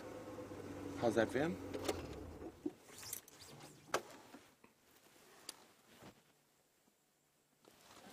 Oh, looks like she stopped stalking. She's laid down. I'm just going to stay here to see what she does. Oh, there we go. I've missed this leopard. I haven't seen it in so long.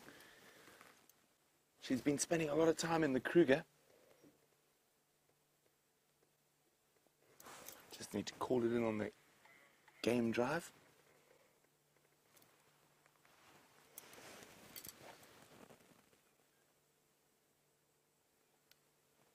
Stations 1 Sati Ingwe on Kruger boundary CP, about 150 meters to the north of Mala Mala boundary.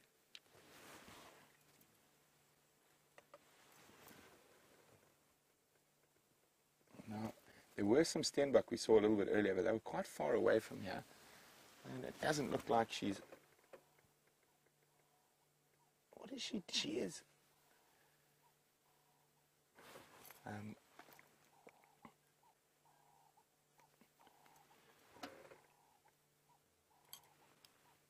Andrew,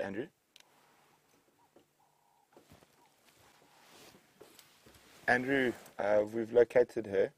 Can you just let the guys in the east know? I called it in, but I don't know if they're copying me. On the Kruger boundary, about 100 meters to the north of Mala Mala boundary.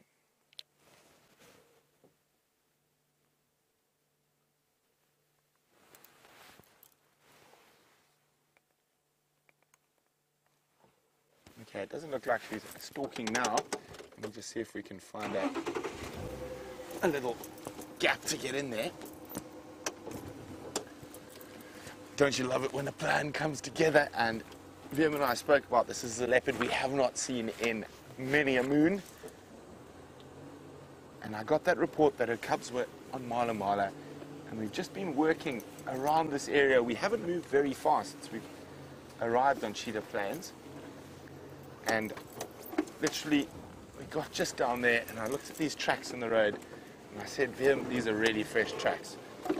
And we turned around, so we must have actually driven past her. We missed her on the way up, but all's well that ends well.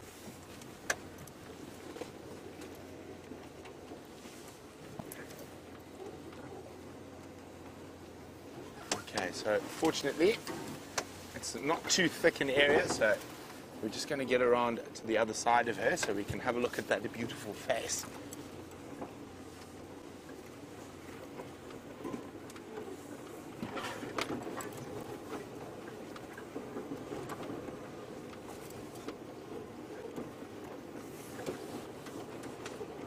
And here we go.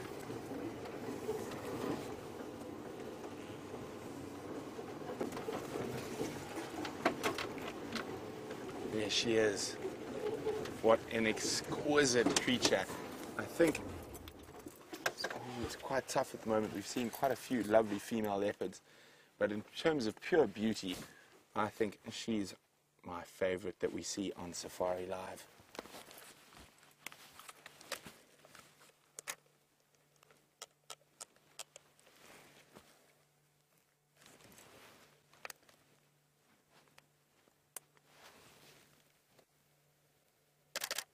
That click click is just me getting a photograph. And I encourage you guys to do the same with screenshots.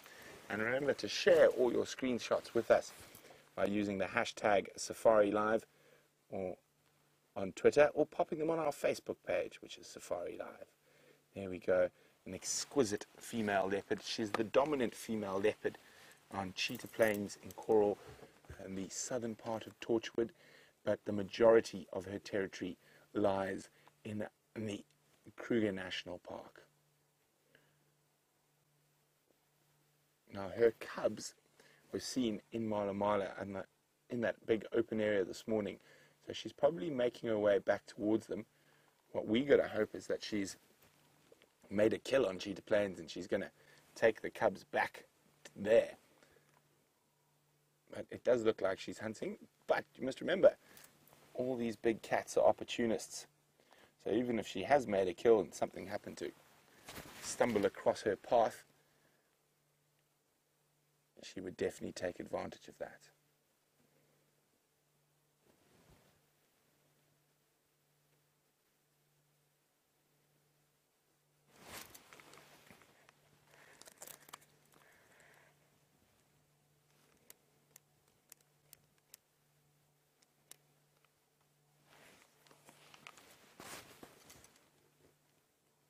See how she's just listening?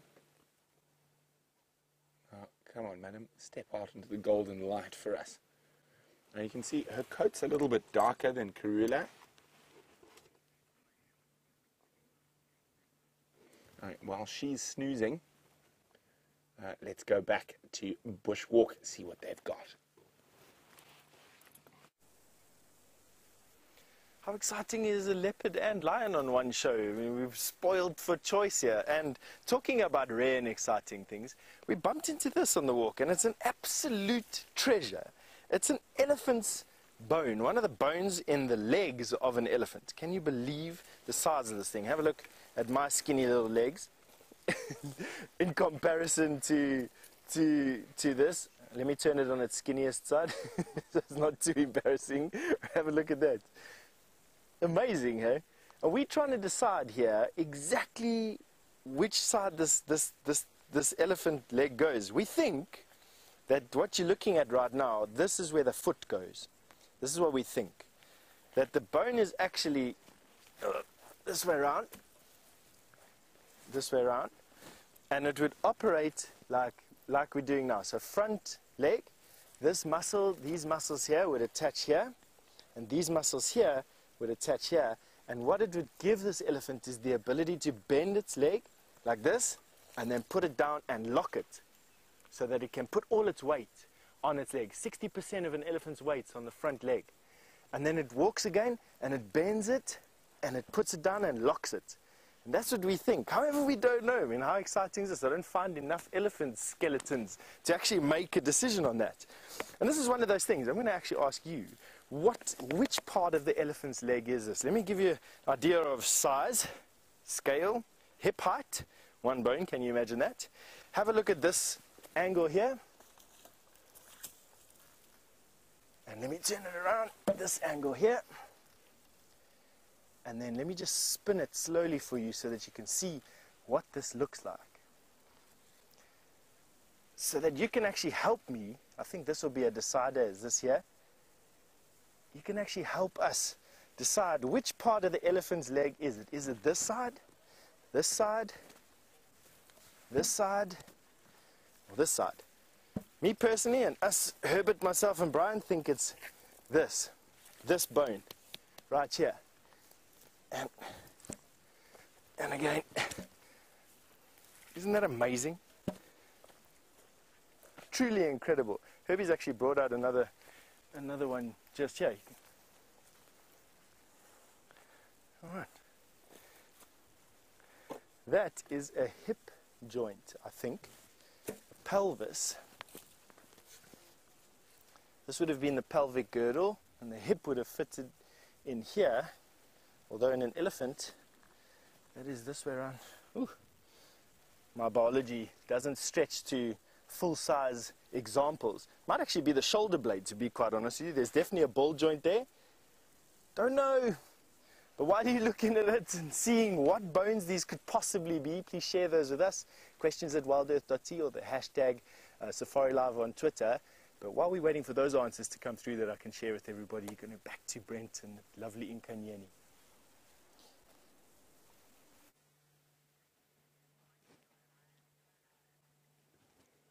So she hasn't moved, and I was just saying to VM when we were off air there, don't you love it when a good plan comes together? And we set out with the specific purpose of trying to find her on this sunset safari, and quite often those sort of plans can backfire, but fortunately today our luck has held true.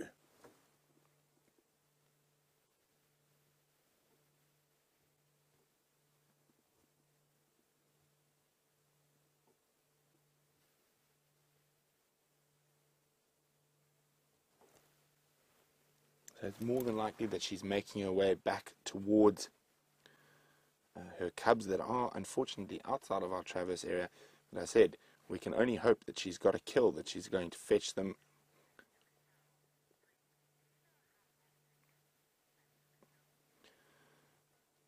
Tasha Michelle is wondering, do I know how old Nkanyeni is? If I remember correctly, she's about 10, maybe 11.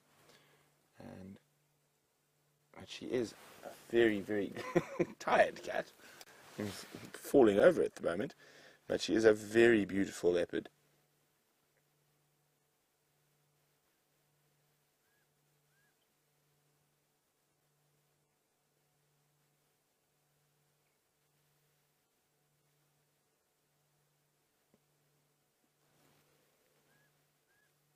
We're lucky enough to catch her on the move. I think the reason we missed her initially is that she was playing avoidance with a herd of zebra.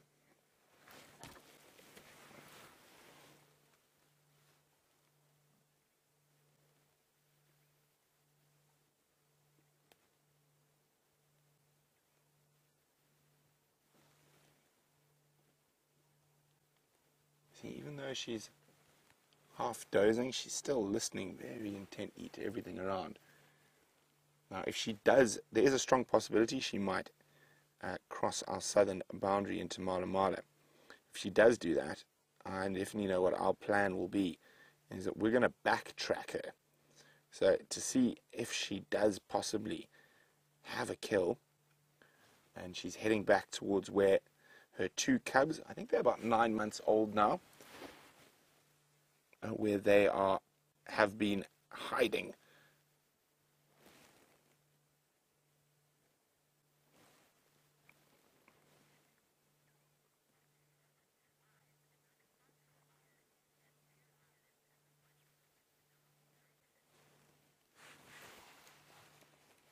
Nikki says when she opens her eyes, it looks like she has two eyelids and the one opens in the wrong direction.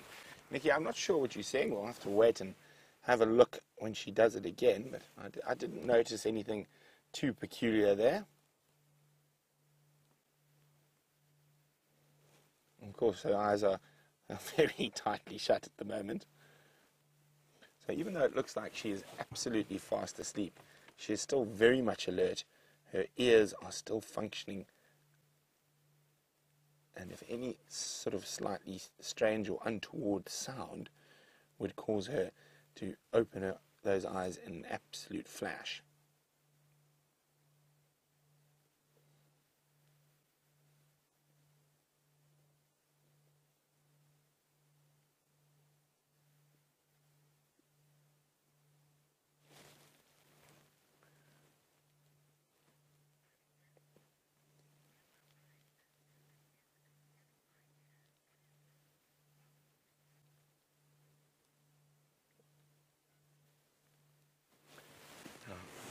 Iggy says, "Oh my word, this leopard is a stunning creature." She is indeed. That's why I know I'm probably going to get into trouble with this, but I think she's the prettiest leopard within our traverse area.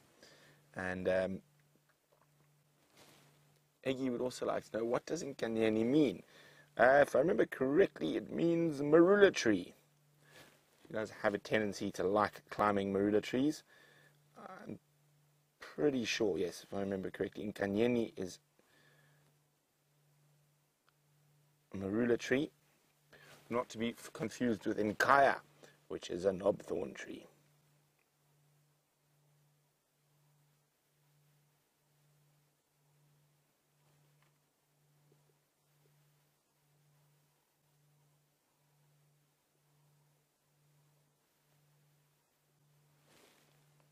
Oh, back to snooze. I'm going to reposition slightly. Now she's got a 4-4 spot pattern, and what I'm referring to is the last line of spots above her whiskers, and that is one of the best ways to ID leopards. Although we are lucky enough to spend so much time with the leopards, quite often we can ID them just from having a quick look. And she is a very relaxed female.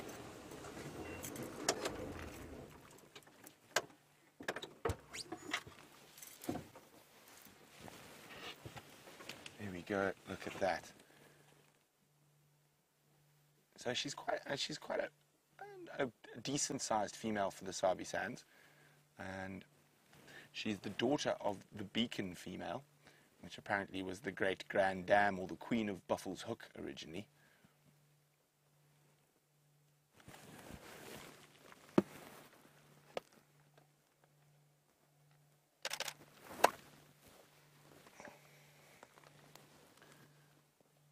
I'm trying to see, she doesn't look like she's starving.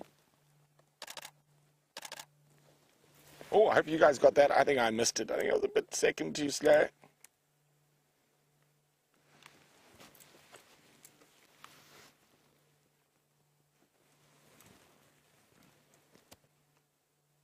She looks like she is actually quite hungry, so maybe she hasn't made a kill yet.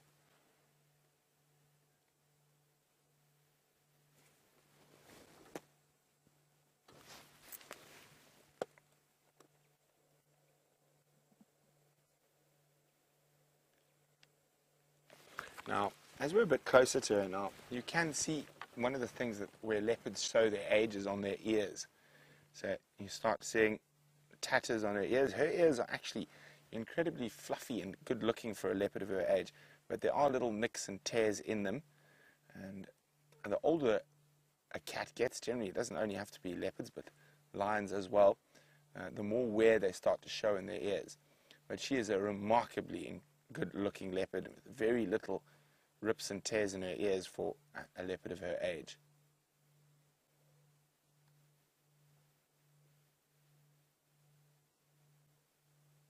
There we go, there. There's incredible paws. All that armory is sheathed. Of course, like your domestic house cat at home, she's got retractable claws. There you go, you can see that very prominent 4 spots above the last line of whiskers. So she's 4-4 on both sides, right and left. There we go. Well, then, she's being very kind, showing us the other 4.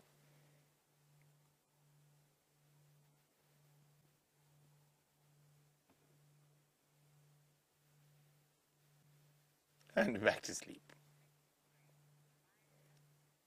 So now we're going to sit here to see what she gets up to.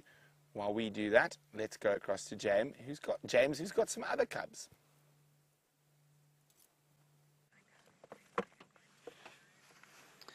This is fantastic that you've got these 2 sightings, everybody, of our most iconic cats, of course. Brent said he was going to go to Cheetah Plains and look for Nkanyeni, and, well, that's exactly what he did. The lion cubs are now very active. They've finished fighting over their milk, and I cannot see anyone with a limp. So the dire predictions of death for that cub who was injured at the buffalo kill did not come true, thankfully. I'm still trying to gauge the sex of all of them. They've all been playing with each other now and playing with sticks. They seem to get over their quarrels much more quickly than human beings do. They don't hold resentments. It's so sweet. And the mother's, of course, doing not much at all. The male fast asleep. He's got a nasty nick on his nose from that little fight they had. Now that's a knobthorn that lion is chewing, clearly not affected by the thorns that you and I wouldn't put our hands to, let alone our teeth.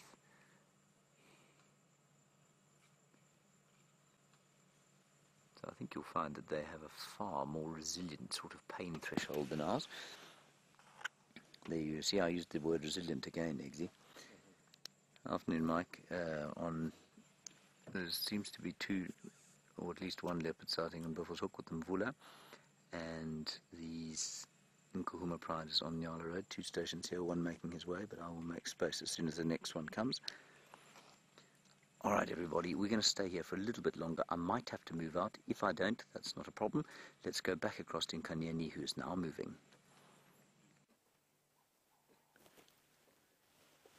She spotted something we can't see, and she's now stalking right next to us. I mean, she was literally 2 foot from the car. Now, I'm trying to stare into the bush to see what she's possibly seeing. As I said, there were a few steenbok around here earlier. But something really caught her attention. Oh, I just love watching the big cats and how they can move. I mean, she's not stepping on a leaf.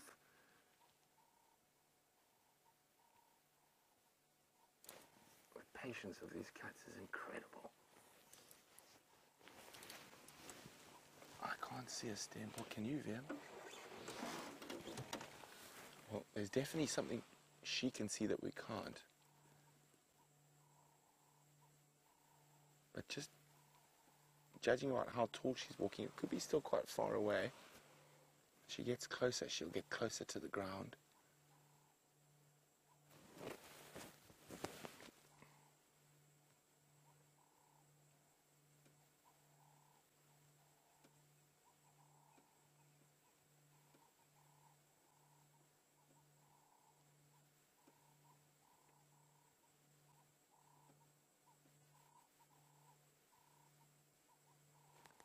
Still can't see what she's looking at. Okay, she's far enough away from us that I can just move the car slightly.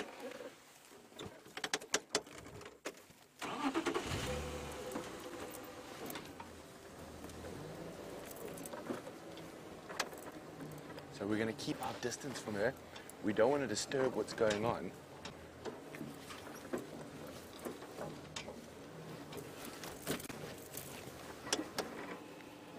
So whatever she's seen is in this area here. See, she's getting lower to the ground now. Now, hopefully it's...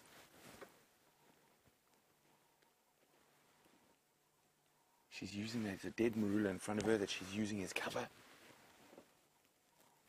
I still can't see what she's stalking. Now, in this area earlier, there were warthogs, steenbok, and impala. Oh, there we go. The drongos are alarming at her.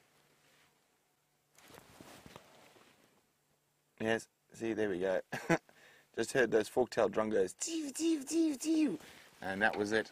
She's sort of gone to sleep. Okay, well, let's try to get a bit closer again.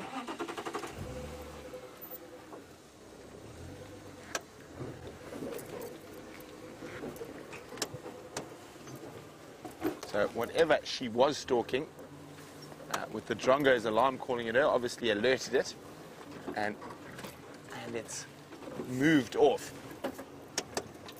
Okay, so we're going to get back into a spot where we can get a nice visual of her. While we do that, Steph is still playing bush CSI with those very big bones.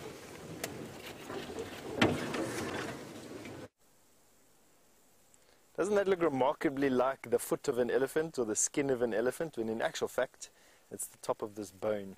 And we've got some answers that have come through our final control on what particular bone this is. And I just want to say thank you to Chitty Chitty Bang Bang. I'm sure that's not your real name, but anyway, we'll go with your answer. That this is the radius, the ulna.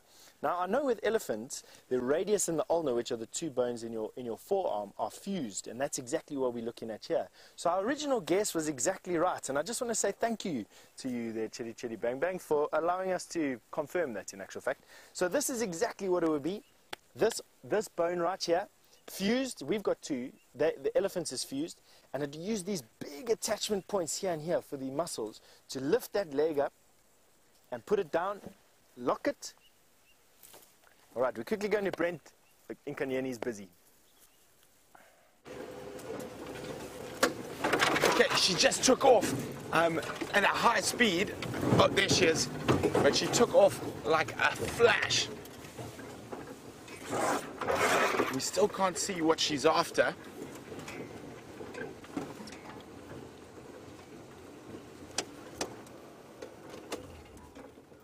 But she was lying down flat, and then she shot off like a rocket.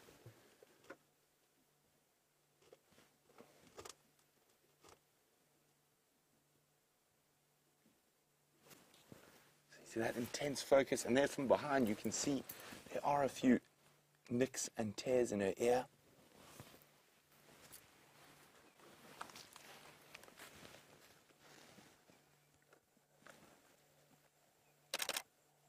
Such a beautiful outline.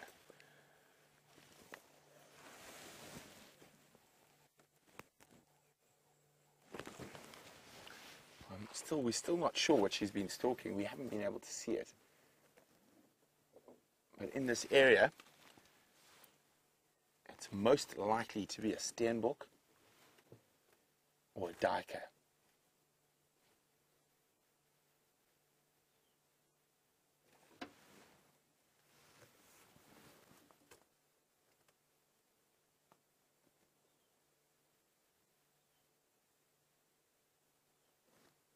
I can hear a wildebeest snorting in the distance, but I don't think it's snorting at her. I just think he was snorting for the joy of being a wildebeest. Of course, we're quite close to Gnormin's area. Okay, she's going to lie down again, so we're going to move around to the front of her.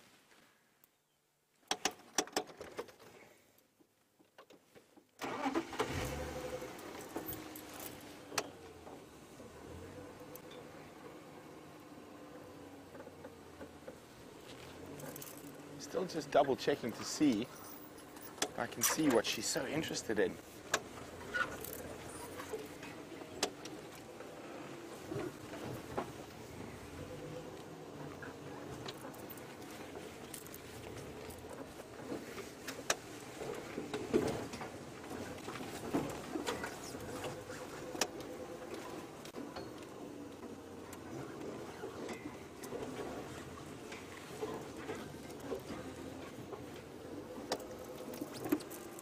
Trying to find a way through here, thick there.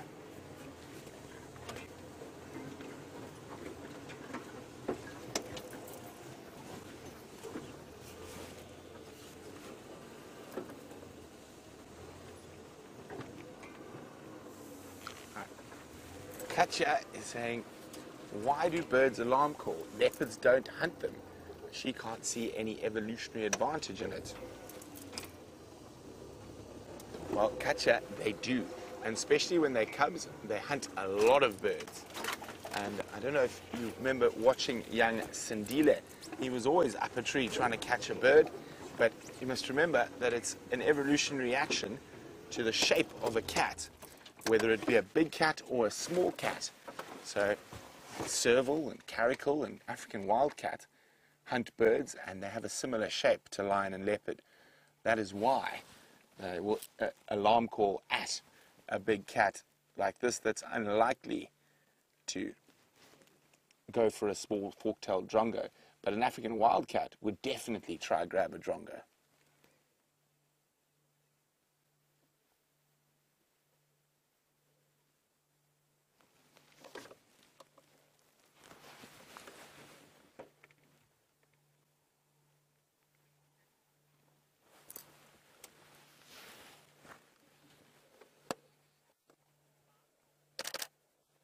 Oh, look at that. She's looking right at us. Mark is wondering, how much time would a leopard spend stalking before giving up? Well, Mark, it completely depends. I've seen leopards stalk for 3.5 hours before giving up, and I've seen leopards stalk for 10 minutes before giving up. I mean, it completely depends on the prey and the area that they're stalking in. Where are you off to, madam?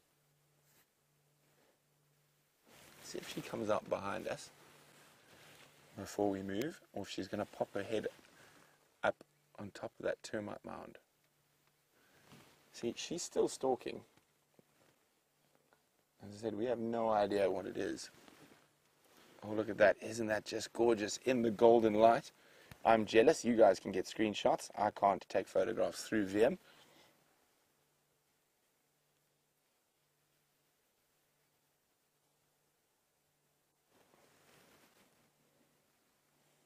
Oh, isn't that just too beautiful?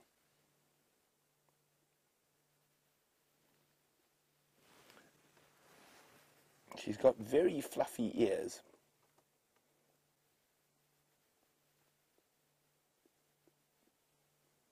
Almost looks like she's stalking VM.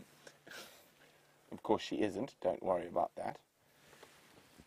But she's come around the back of the termite mound. She's still focused on something, as I said. Unfortunately, I don't know what it is yet.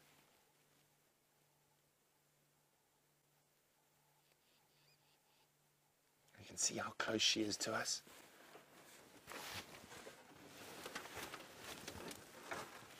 Wow.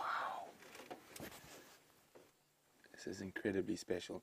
This is definitely the most amazing sighting I've ever had with this female leopard.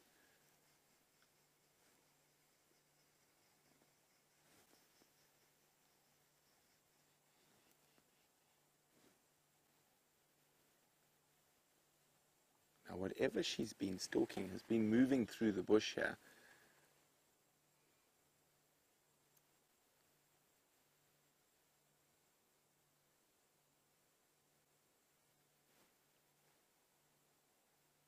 Now she almost seems to have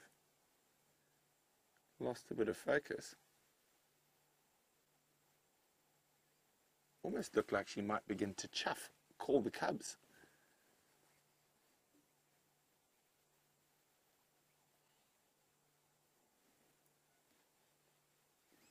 Okay, well, we're going to keep... Oh, no, she's back in stalk mode. No, she's going to lie down. So while she lies down, let's go back to James and the wonderful Inkahumas.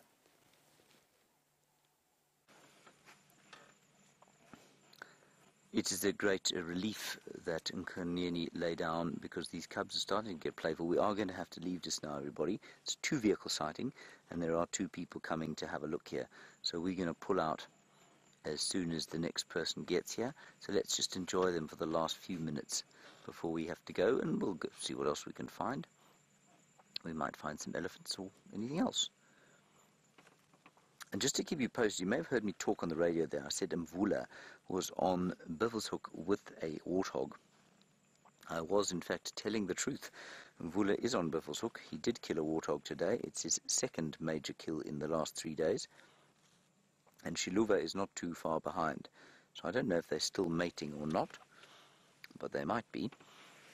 And maybe Mvula is going to have some new little cubs. That would be very nice. Still haven't got the complete sexing of these little cubs, because every time I think I get getting a handle on it, they start to sort of play around, and then I can't recognize one from the other.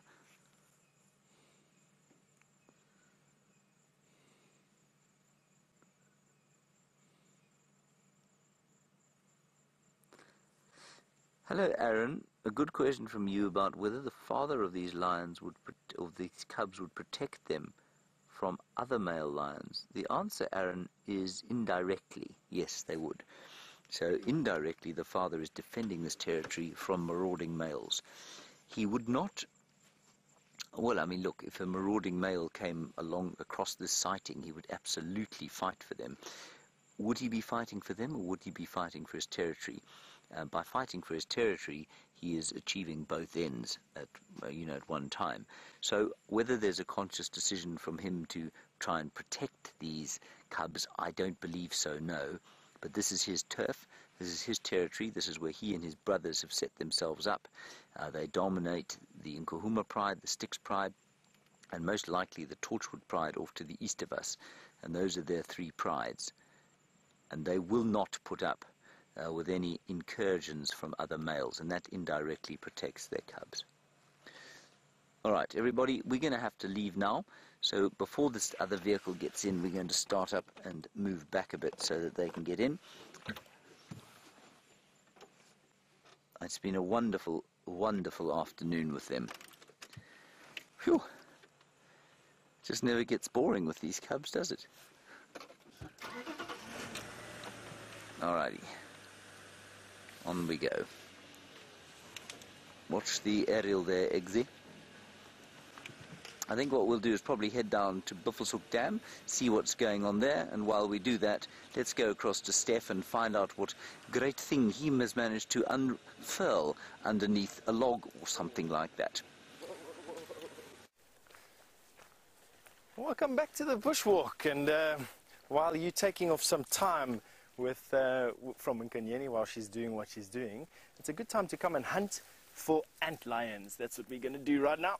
That's what I feel like doing right here. And here's an ant lion's pitfall trap. And what that is, it is an insect that literally digs a pit like this by flicking sand up, and then using the pitfall to trap other insects. I'm going to see if this one's at home. Let's see. So now what I'm doing is I'm simulating an insect that's fallen in there. Usually that's enough to do it.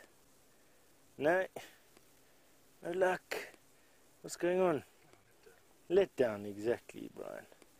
Stir it around over there and see if we can see it. Sometimes if they're just a bit dormant or a bit full, they come up when you do that. But this one is an empty trap. Not that uncommon. Antlions move and dig new traps all the time, and it's because ants really respond to antlions. So as soon as an antlion colony comes around an ant's entrance, they'll just simply cave in the entrance and move off to find an easier place to hunt. Anyway, we'll also move off to find an easier place to hunt antlions, go and find some more soft spots. We've actually had quite a nice stroll since leaving that massive elephant bone, to be quite honest. Bush got incredibly thick though. The area that we were in just seemed like every elephant that has ever lived has walked through it and decided to pick a tree to smash down. And now we've come into a slightly better area, and you can actually see that although there are some trees that are pushed down by elephant, there's actually the vast majority of trees are not. And picture this nicely, remember what this looks like, because it is actually a rarity to find these groves of trees here that haven't got this massive elephant damage that you see. We are going to approach a drainage line now. I think it's one of the tributaries to the Mulwati, if that's actually how we say it. And I want to see, this particular drainage line that we're approaching now is well known, to me at least anyway, for having some of the biggest and most beautiful trees growing on its verge.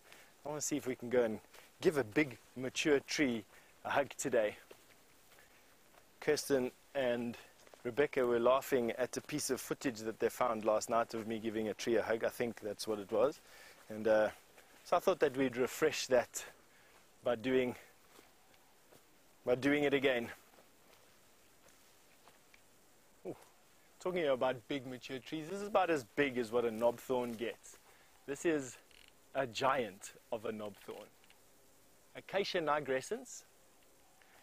Getting quite big in this area, and why I say a rarity is because these trees are typically quite badly damaged by elephants. And you can actually see right here, this tree has had a slab of bark ripped off of it. And although this piece doesn't carry any more nutrients for the tree, more than half the bark is left, and you can see this thick area here, this thickened area here, has allowed the tree to compensate for the lost bark. So it's still growing very, very well. On that note, and something else that's growing very, very well is Brent and Nkanyeni.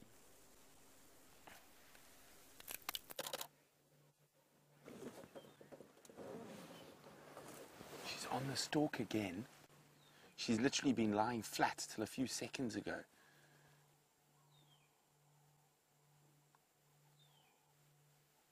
Look at that, isn't that just beautiful?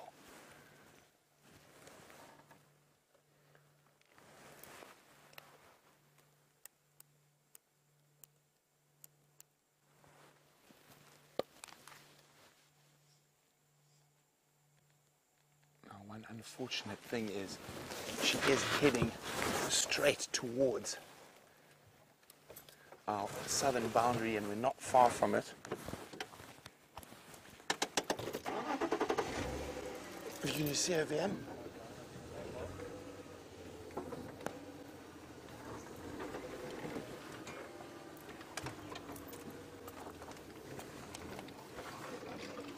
Okay, I'm going to try and get around.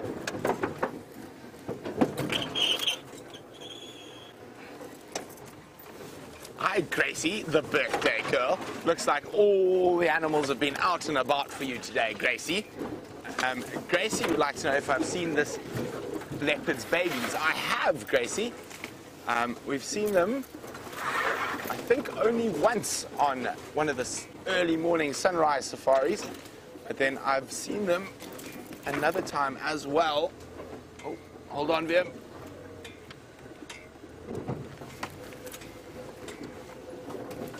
Okay, so here, unfortunately, is our southern boundary. Now, we know her babies are somewhere past this road.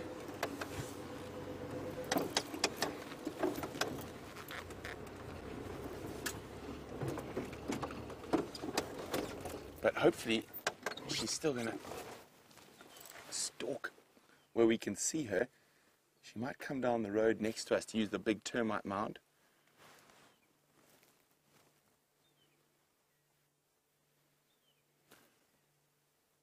Oh, she's just too pretty. And she seems to like the car as well. Keeps coming right next to us. So, on a positive note, whatever she's stalking looks to be inside cheetah plains. Look at that wonderful tail. She's got a very fluffy tip to her tail. And Gracie, that's for her babies to follow her so they can see it when she's walking through the bush.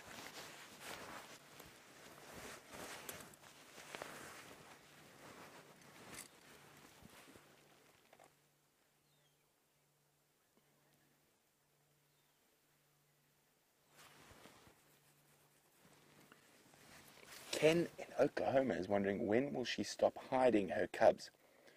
Well, Ken, when her cubs leave her, pretty much. So once they become independent adults. Till then, she will leave them in what she considers a safe place. The older they get, the less choosy they are with areas that they hide their cubs. The more just sort of leave them and scold them when they try to follow them.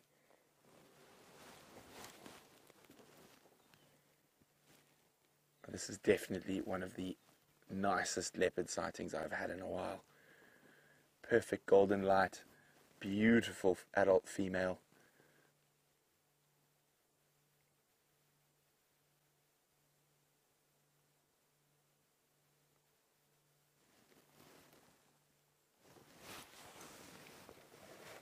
Now she's looking down towards the big open areas, and those Steenbok were earlier on the edge of those open areas.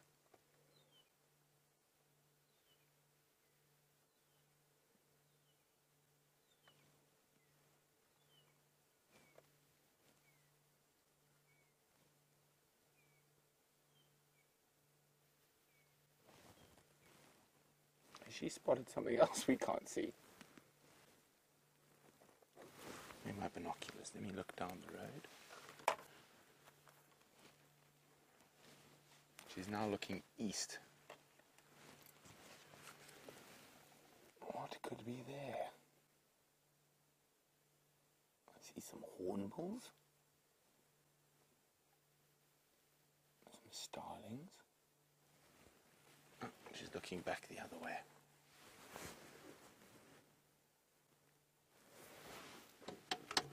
Now, look at that. You can see those beautifully shaped rosettes. The biggest ones being towards the center of her back.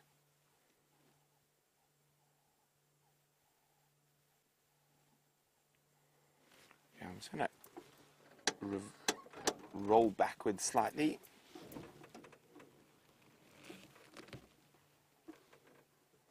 So Tasha Michelle would like to know, do we see anything at all out there that she might be hunting? Well, the only thing we saw in this area, but earlier, before we found her, there were a few Steenbok around. How's that for him? You happy with that? Perfect.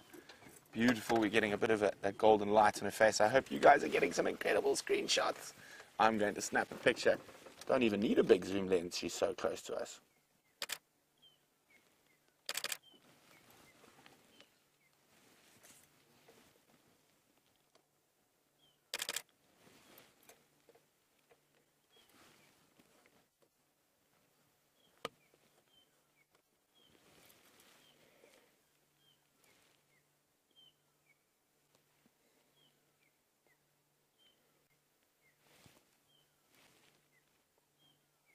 And, oh, there she goes. She's going the wrong way. Hello, pretty girl. She's heading into Mala Mala, and that's where her cubs were. But there's a very good chance she's going to be back across this boundary by tomorrow. We're going to stay with her as long as we can.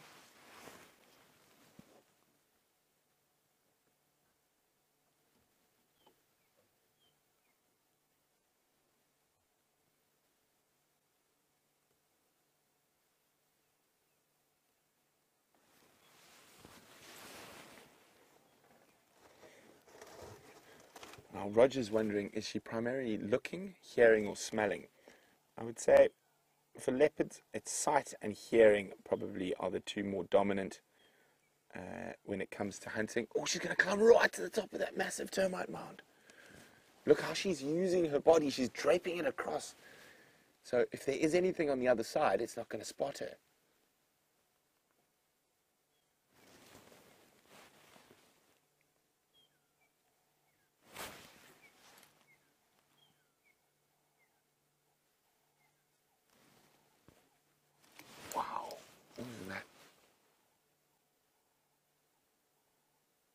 Special. It looks like she might be settling there. I'm just going to move it a little bit, see if we can get another view.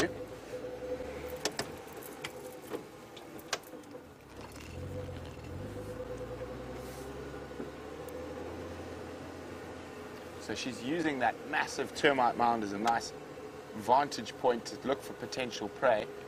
And there are quite a few. I'm just trying to find a clear gap for you there, man. Oh, I think this is going to be some nice screenshots. Look at that. You can see how big that termite mound is.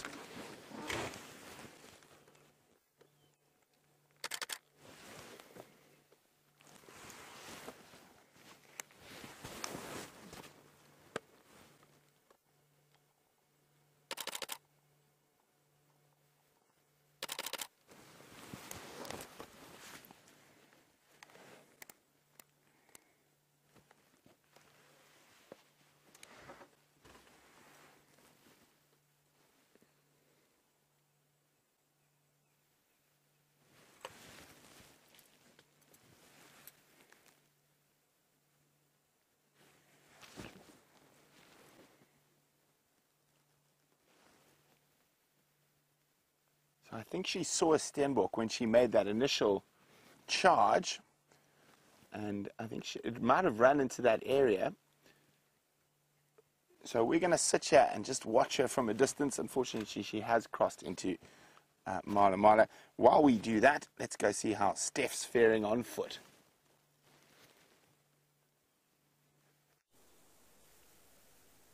We found one of these granddaddy trees and you caught me having a hug. Yes, I like hugging big old trees like this. You're looking at a couple of 100 years. Who knows exactly how many 100 years this tree has on us. Just look at this giant. I just want to give you an idea of exactly how much of a giant this is. Brian's going to go around the tree. That's my full circumference. I'm 6 foot from fingertip to fingertip. Herbie is about just under 6 foot, fingertip to fingertip. And look how much tree's left. Massive amounts. What do you reckon, Brian? How many more people? 4 people, 5 people? At least 4 more people. So that's 6 people, the circumference of this tree. Yes, please. This is one of the giants here in the Kruger National Park. This is a fully mature, full-grown African ebony or jackalberry, Diospyros mispiliformis. That is the name of this particular tree. And isn't it an absolute wonder? Oh, just standing next to giants like this is enough to make you feel insignificant and all the things. To give you an example, this tree watched the first plane fly over South Africa. It watched the first car come into the Lowveld.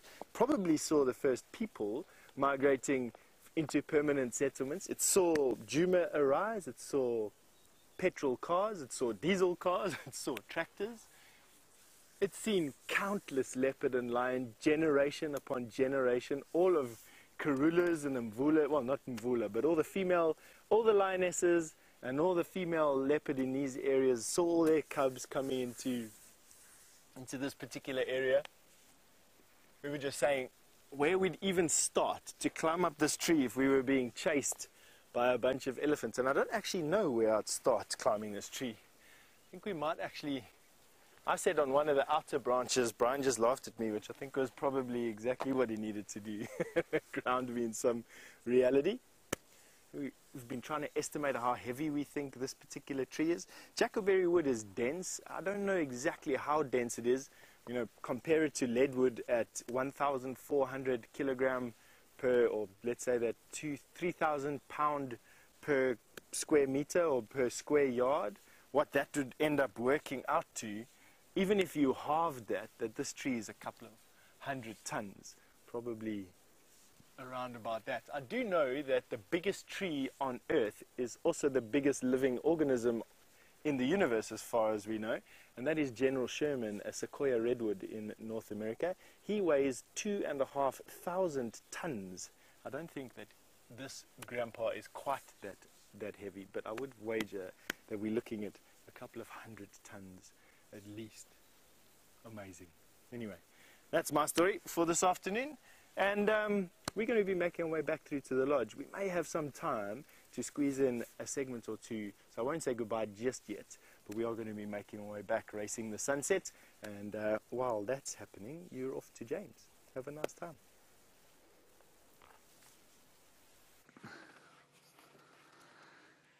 Now, everybody, there seems to be some form of family squabble going on over there. I must just say I'd have paid money to see Steph and Herbie trying to hug a tree together. Steph is not what one would describe as a hugger, I wouldn't say. So quite interesting to see the two of them awkwardly hugging the tree and therefore each other. Wonderful. Those are 3 Bateleur, and they're a family of Bateleur. We know that 2 of them, the mum and the dad, have a nest around here somewhere. I'm pretty sure the one on the left-hand side is one of their offspring from a long time ago, because they're all the adults are obviously over 7 years old. The youngster looks to be about 7 as well. We know that because they have all got their adult plumage, so that's quite special. No, now Eggsy, I'm going to challenge you deeply here. Look. You've got to get on that bird. I think it's a Wahlberg's eagle. I think it's the first Wahlberg's. It is. It's the first Wahlberg's, everybody. There it is. Ha ha ha ha ha. The first Wahlberg's eagle, everyone, of the season. Have you got it on screen, Eggsy? Well done. Hooray! What's the date? It's the 18th. Gracie, if you're still watching, aged 9, on your birthday, the first Wahlberg's eagle of the new season has just arrived. Well, the first one we've seen. You've got him on a tree there. Fantastic. Let's go back and have a look. Don't frighten him, Eggsy. Isn't that nice? I've been waiting for him for some time now. Let's go and have a look. Which tree did he land in, Egbert? One of those ones there. The far round one. Okay. Everyone, he's on the far round tree. Ah, I've got him. It doesn't look like a round tree, it looks like a stick. Okay, let's go and have a nice look at him, just confirm. I'll tell you how I identified him. Very thin tail, cross-like profile as he flies. So the wings don't bend like a vulture's. Well, he's quite a long way away, but we may still get a good look at him. That's wonderful. Very exciting.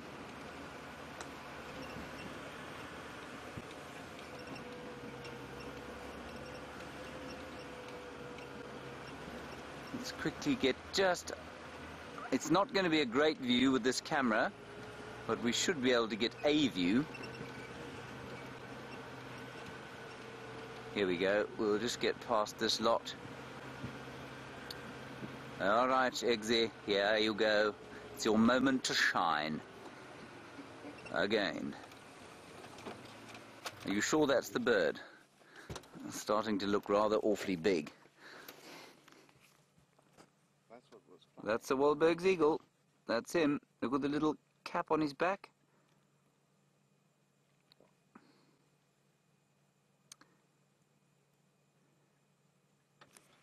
Let's just watch this bird carefully. I'm having horrible, horrible feeling here. You sure this is the same bird, Egbert? That's the bird that went to go and sit. Are you 100% sure? Yes, because this is the far round tree behind us, and it seemed like he was sitting on that tree. That's a tawny eagle. That's not a Wahlberg's. That's the bird. Eggsy, Yes, sir. are you lying to me? I am serious. Eggsy says this is the bird that was flying and that landed over here. Yes, sir. I'm so deflated. That is a tawny eagle. I know that because of the different colors on his back. You can see them even at this distance, everyone. You can see very clearly the black on the back there and the brown. From such joy to such dreadful sadness.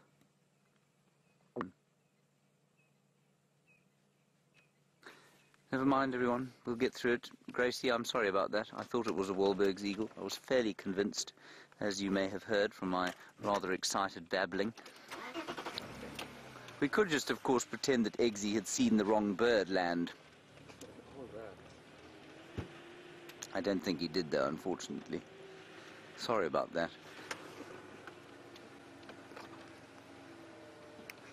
I can't believe you've ruined my afternoon, Eggsy. Thanks so much. It was all going so well. We saw nice battaliers, beautiful lions, Wahlberg's eagle that morphed into a tawny. Thanks.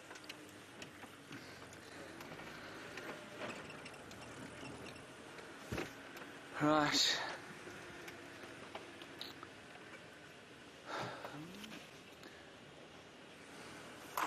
We're going to go off towards the west and see if we can find something else. While we do that, Nkanyeni is still on a termite mound, sitting in the golden light, like that tawny eagle that isn't a Wahlberg's eagle. See you just now.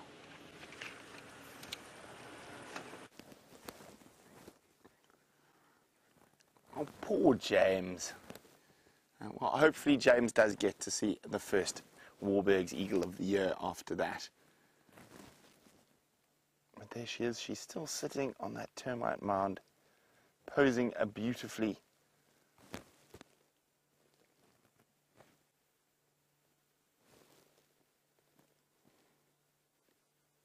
And while she's within sight, Wiem and I are not moving.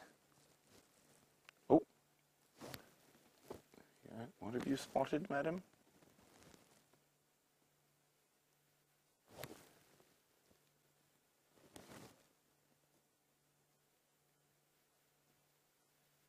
Now there is a herd of zebra moving through where she's looking at the moment. I think that's what maybe she's listening to and looking at.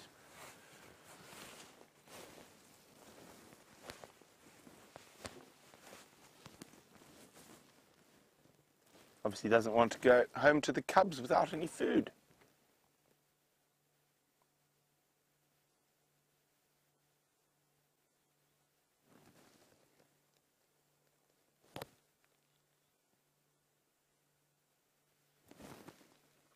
Definitely looking at the zebra.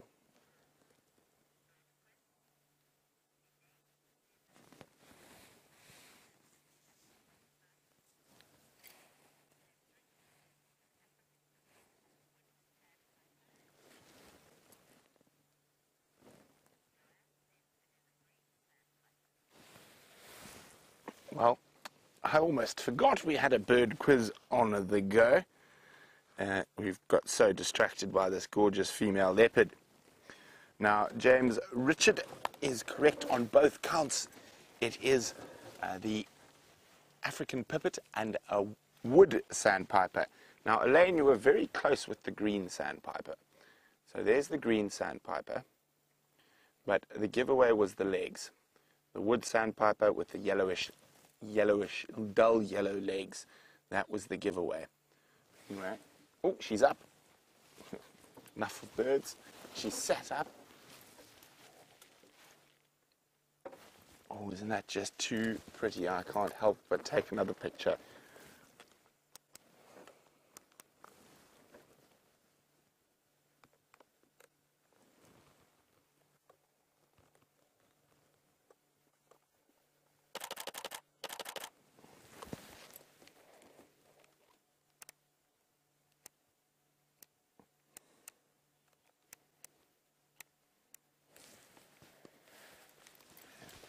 Come on, think about moving back to Cheetah Plains. Now, we want a Steenbok to appear behind us somewhere.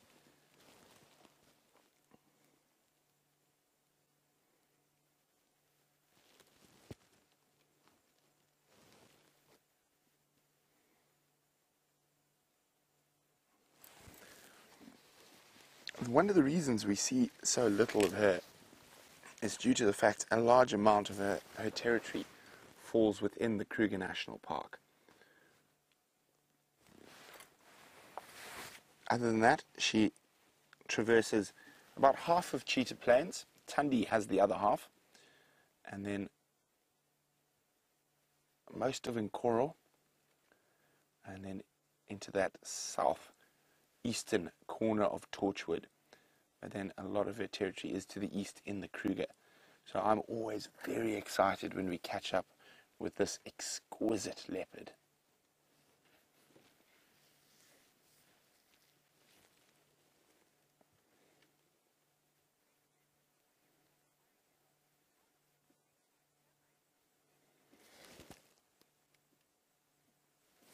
Now, if we come out, you see how big this massive termite mound is.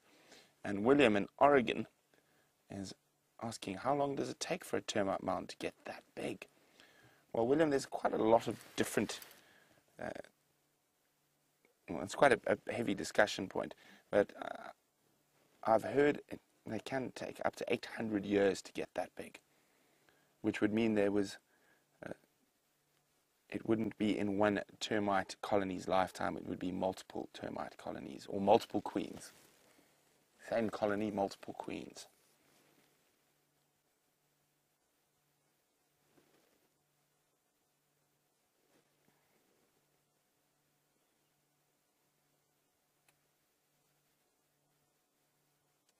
I'm just adjusting for the light as it disappears there, so we do apologize about that.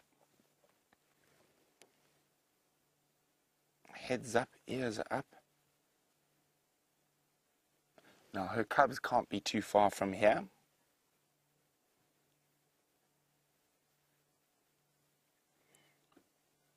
But while we wait patiently with the Queen of the East, let's go to James, who's got the African sun disappearing over the western horizon. That is not true, everybody. We do not have the African sun disappearing. We have the African sun that has, in fact, disappeared in the past tense. It's gone. It's gone away. It's no longer with us. You can hear I'm still in a foul mood after my misidentification of that beautiful bird. Anyway, Eggsy, let's just have one. Don't look at my ugly mug at the moment. It's far too sad. Let's just have a look at the dimming horizon there. It's a stunning, stunning evening. It's still, it's warm, the hornbills are calling, but the sun is gone. You can hear just one brass section, one covey of crested franklins going. Take a deep breath in, Eggsy. That's it. Air is very clean and fresh. And it is just touched slightly with a slight hint of sweetness. And that comes, I think, from the knobthorn flowers that are just starting to come out. One or two guarri flowers starting to come. And they're the ultimate bird of peace, the ring-necked dove.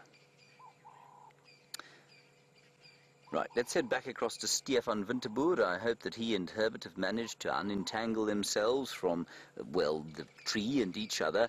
I think they want to say good night to you. We'll carry on towards the west.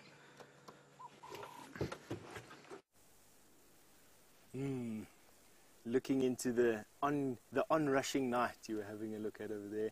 We've just been admiring the bush quietening down. We sit here, we were just having a bit of a chat about the day and quiet, settling down. There's always such a peaceful feeling out here in the African bush at sunset. Good idea to get out a gin and tonic or a cool drink or an orange juice or whatever it is that James refers to his evening beverage as being. Apple juice, there we go. Apple juice out. And we've had such a fantastic day. Busy day out here in the African bush. Days are getting longer, thankfully. They are getting hotter. Today was about 76 degrees centigrade, I think, at its warmest. And we're looking at an increase in these temperatures up to October, up to and including October at least anyway. So we're going to have some warm days coming. And let's hope the rains come this year, because it will mean that the hottest days are in October and not in January. But anyway, from my side, we need to head back before it gets dark and we become part of the food chain again. So from myself, Steph, and from Brian and from Herbert, we just want to say thank you once again for all your questions. Thanks for replying on that elephant question there, Chitty Chitty Bang Bang. Much appreciated, confirming our CSI. And I just want to say, enjoy the rest of this evening's game drive with all these special cats that you're with. So all the best. Catch you next time.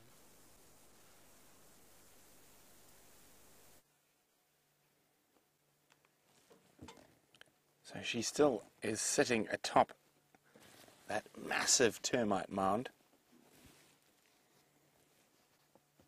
listening, looking to the south, which makes me a little sad. I wish she was looking to the north or to the west.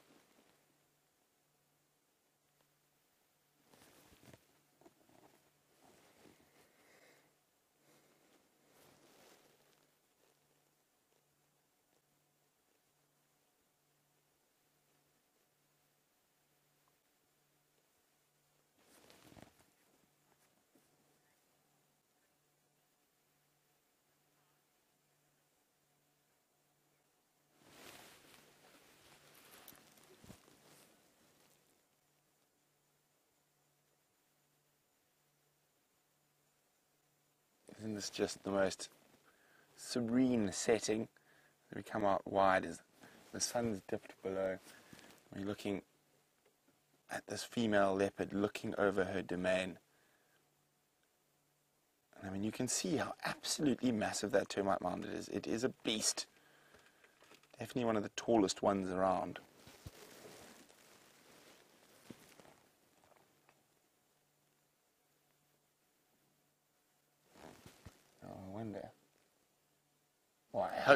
on tomorrow's sunrise safari, she brings those two cubs we've only seen once on the live drives back onto cheetah plains.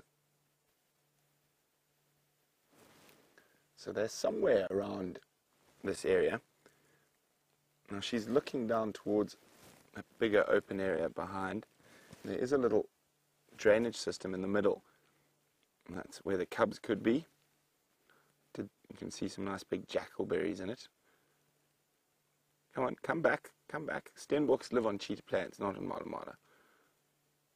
Or you're going to give us one last glance before breaking our hearts.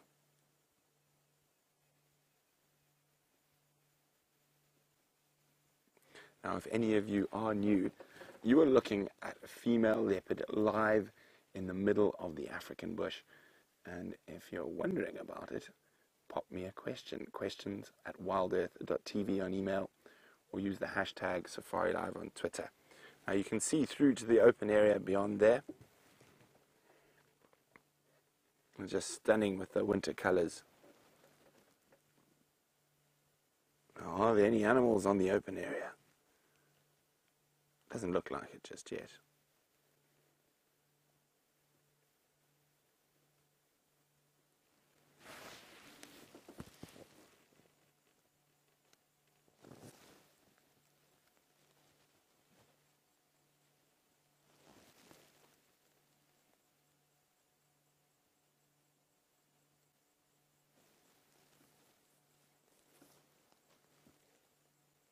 She's looking back to the west. Was looking back to the west.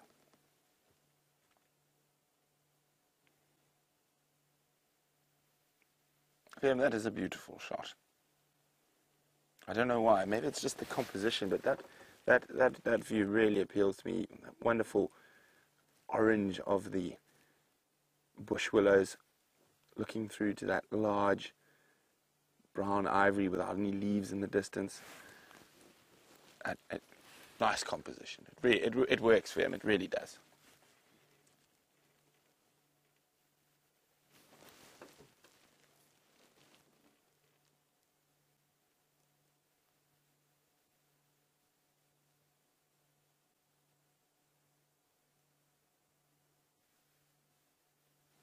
Can still hear the zebra moving through the bush. I'm going to almost just make out some stripes.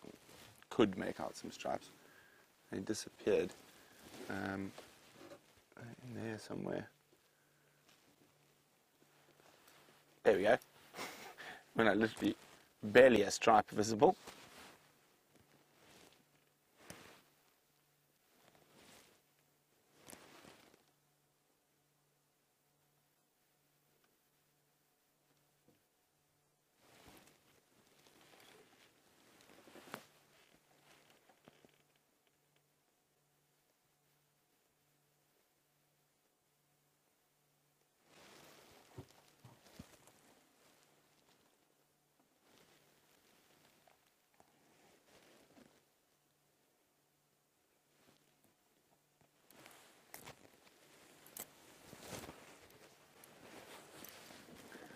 Hi, Mimi. Mimi is 15 years old. Mimi would like to know, will leopards kill zebras? Very, very unusual, Mimi. Zebra is too big for a leopard, definitely too big for a female. Oh, she's coming down. Is she coming back towards us, Viam? Fingers crossed. Could we be that lucky? Viam, we're that lucky. I was convinced she was going to go south. Maybe I shouldn't get too excited yet. She might go back to the Kruger.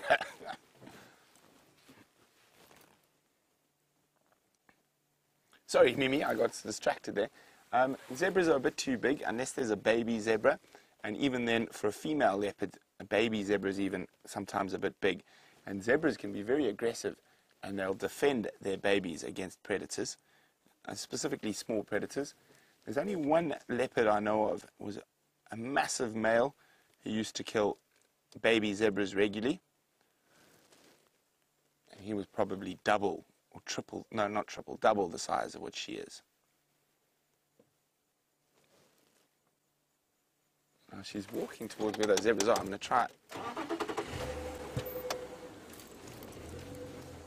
She's not hunting. You can see she's not going into that stalk mode. But we might get an awesome screenshot of stripes and spots. She's still walking. She's standing still. I've lost sight of her. She's still on the road? Okay. I'm just going to move so we get the possibility of stripes and spots. That would be a good one. We can just see her tail.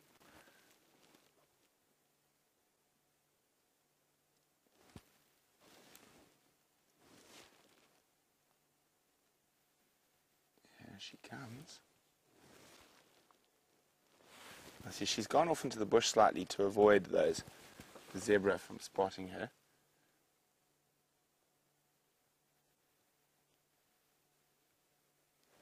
And she's coming straight back to Cheetah Plains. I said, oh, I shouldn't get too excited. She might go into Kruger. Oh, there we go. Zebras have spotted her. You hear that snort? There still is the possibility of the stripe in the spot. Then if we come out quickly, there we go. Stripes and spots. Hello, lady. Oops, sorry, I was trying to get my head out of the way.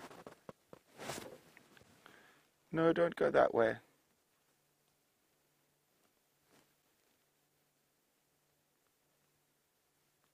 She's heading east, and the majority of her territory is in the Kruger Park. We'll stay with her as long as we can.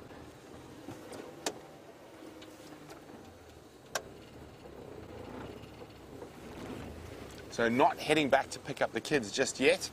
It's got no dinner for them.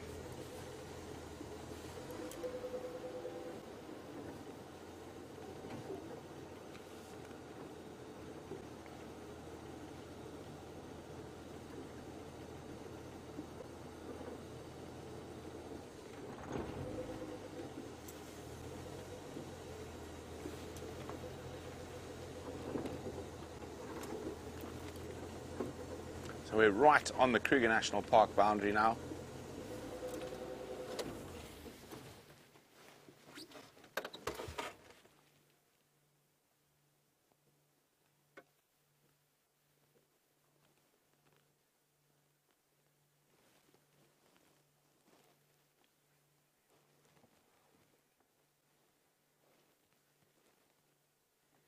As I said, we're going to stick with her as long as possible, but you can see she's heading towards the boundary. But if she walks along the boundary, we can stay parallel to her. But looks like she's got other plans. There we go.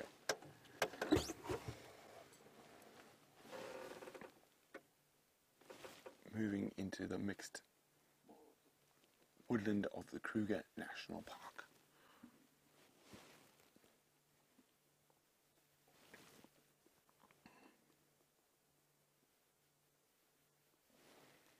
Now, with the cubs still on that, around that open area to the south, there's a very good chance she might be in this area again in the next day or so.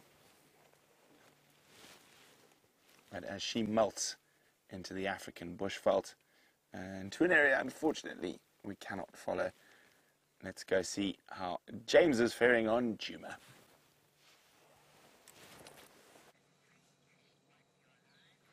It's that beautiful, perfect, wonderful time of the day, everyone. The changing of the guard, the sun has gone down, the last of the drongos are calling. And that there is a hole where we found a lilac-breasted roller setting up a nest this morning. And just fluttering down, he's obviously inside or perhaps away, collecting nesting material. But just beyond there, in fact just at the base, there's a drongo flying. I'm just going to try and roll forward. And this drongo, the drongos love to come onto the ground at this time of the day. We'll spot a Eggsy. Not quite a Wahlberg's eagle. But they love to come onto the ground at this time of the day. I don't really know why, but they're the last birds to stop calling, the last diurnal birds to stop calling. And they're always low down, just before the darkness falls. It's just the most wonderful time of the day, and if you ever come to Africa, or maybe it's the same wherever you are, but for me, to be silent around this time of the day and contemplate things, oh, it's just perfect.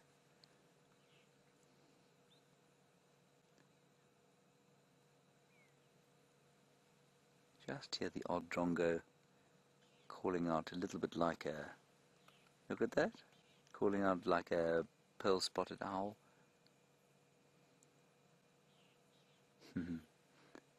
And maybe there are a couple of insects that have come out at this time of the day that stick low to the ground. Maybe they emerge from the ground, and that's why the drongo is sitting there. He's definitely hunting.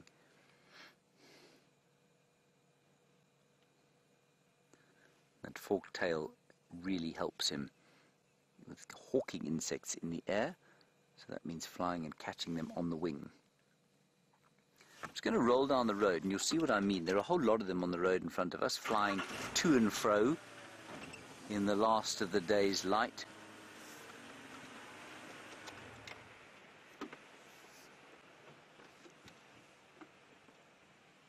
You see there, Eggsy? There's one on the bush there that you can see, that small scraggly bush. Here comes another one into screen. That's it. Eggsy's on fire.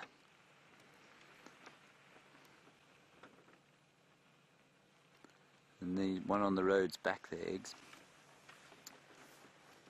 There we go. See, he's staying low to the ground. I wish we had electric cars. We could drive at this kind of volume all the time.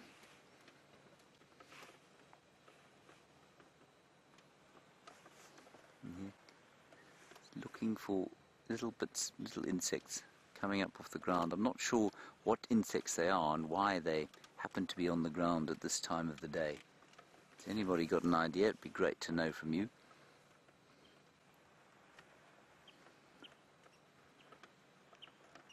Isn't that cool?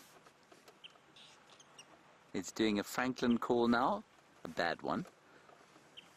They're not great mimics. They attempt valiantly to mimic birds. I'm not making things easy for Eggsy by moving while he's trying to film a moving bird. Anyway, that's the fork-tailed drongo in the dusk. Isn't that nice?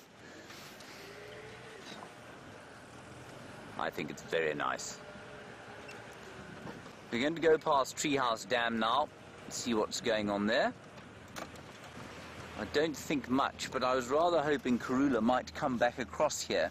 She hasn't spent much time on Djuma recently, and so perhaps she'll come back during the night and kill something and feed it to her babies on Djuma tomorrow. Oops. As I said to you this morning, not always easy to look you in the eye and drive in a straight line. There's another drongo to our right-hand side. Oh, gosh, sorry, Eggsy. I'm going to leave him, though.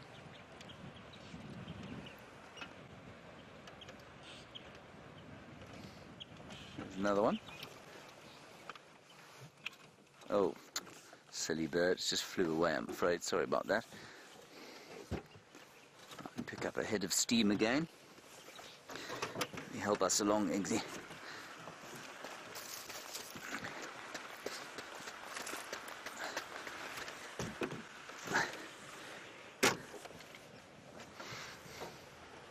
Thanks for the help, Eggsy. No, you did nothing. You just sat there like a passenger.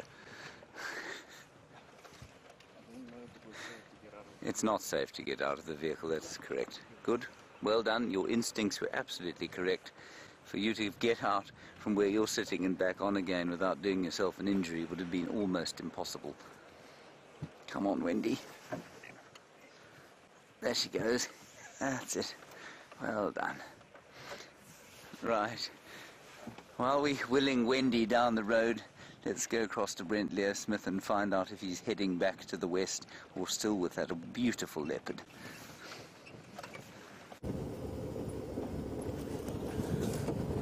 Well, what a fantastic, fantastic sunset safari.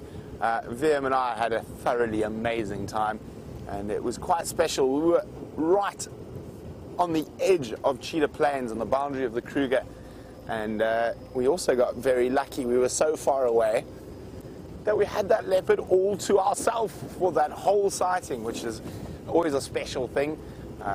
Not that we don't like sharing, but it is quite special to be able to just spend that amount of time by yourself with a big cat in that beautiful light. Saw some amazing behavior.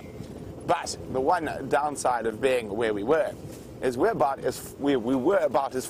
actually were as far away as we can get from Djuma and from camp as possible.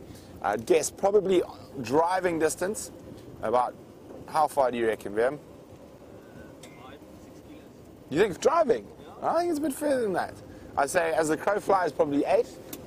I think driving maybe 10, 12 Ks. Wait, oh, we don't. Our odometer stopped working on this car many, many years ago, so we can't actually measure it. It would be quite an interesting thing to measure. Vim, you're going to have to fix the odometer on the Land Rover. You think you can do it? Oh, use my cell phone. I didn't think of that. Now I feel sheepish. Oh, well, I have to do it from there next time. Start with the beginning. Yes, that wasn't very clever. But we are going to do one last gander past 3 in a row pan. You never know. There might be something spectacular there. Who knows? Maybe Mr. Q might make an appearance before the end of the safari. There could be some ellies. We're not too far away from it now, probably about a minute. And we've already layered up. It's getting quite chilly. The temperature's dropping rapidly as the sun disappeared. There we go. We're arriving at 3 in a row pan now. Who knows? We could see another smaller spotted cat. I know Jamie's seen serval around here a couple of times. Also could see some jackal, which we've seen at this time of the day around 3 in a row pan.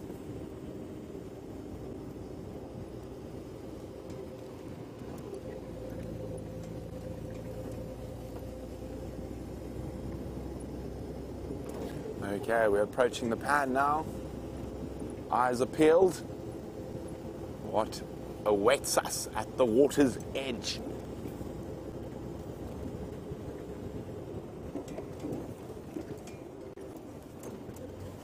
Unfortunately,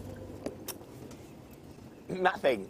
So there we go. This is where we're hoping to find something, but there's nothing. So Viam and I are going to hit the long road back to the west. Hopefully everyone in camp has made a fire for us, because I think we're going to be half popsicles by the time we arrive home. But it has been definitely worth it spending that time with that incredible female leopard. So from Viam and myself on the Rust Bucket, we'll see you bright and early for the sunrise safari. Wait, honey badgers! What's more? Just today is the gift that keeps on giving. There's another one coming to the road. That's a little one, a young one. Get my spotlight. We'll see if we can get another view of them. Oh, Viam! Well spotted. Oopsie. I'm so excited, I'm stalling.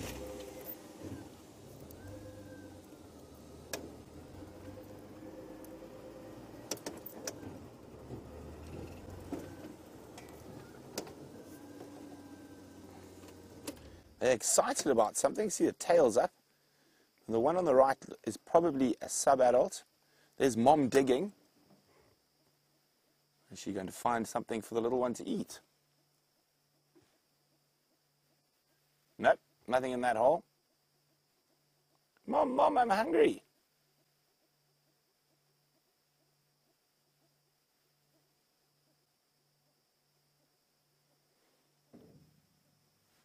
Let's try one last peek.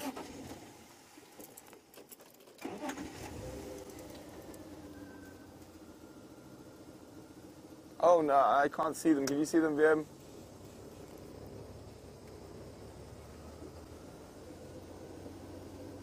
Oh, there. I think I saw an eye. There they are.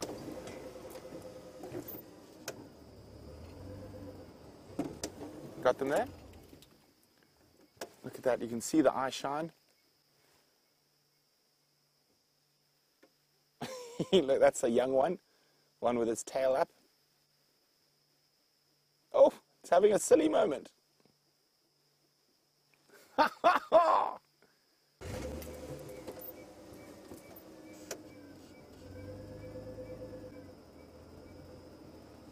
No, they're disappearing into the bush through there. Wow. Well, let's try that again. From Vim and myself, from the most spectacular cheetah plains that has provided us with incredible leopard, and now just a honey badger bonus towards the end of the safari. We will see you bright and early tomorrow for the sunrise safari. Toodles.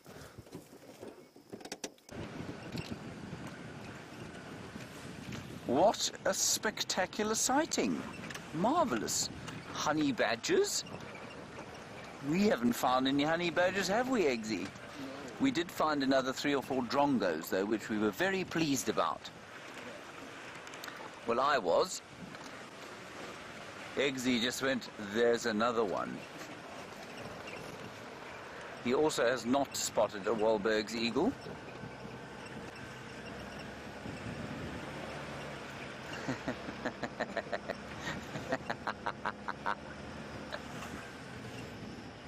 Hello, Gracie, aged 9. You say, don't be in a yucky mood about this bird. Because it doesn't matter. It doesn't matter. You're absolutely right, Gracie. Especially not on your birthday. And I'm glad, I hope you've had a good birthday drive. I think we've had some wonderful things for you. Elephants and lions and lion cubs and Inkanieni the leopard and fork-tailed drongos and a tawny eagle, not a Wahlberg's eagle. Poor old Eggsy. It really is not his fault. We're going to go up onto the quarantine clearings and just enjoy the last embers of the day. There is a smell in the air, everybody. It is definitely the first harbinger of the spring. It is sweet, it is subtle, and I think it's the knobthorn trees, but I don't see any knobthorns around us right now, so it might be something else, but it is just delicious.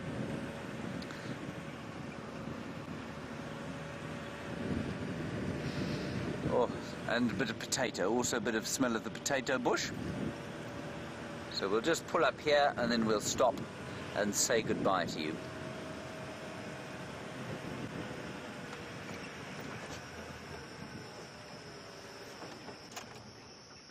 There we are. All right, everyone, that's going to be it from us today, not us from it today. Thank you, Eggsy, for destroying my life today. It's been a pleasure being on drive with you. Big thanks to Brent and VM for their spectacular work on Cheetah Plains, and a big thanks to Rebecca and Louise in the final control. To all of you, especially for your questions and comments and coming on drive with us. It's been great to talk to you. Gracie, happy 9th birthday. We'll see you tomorrow for the sunrise safari at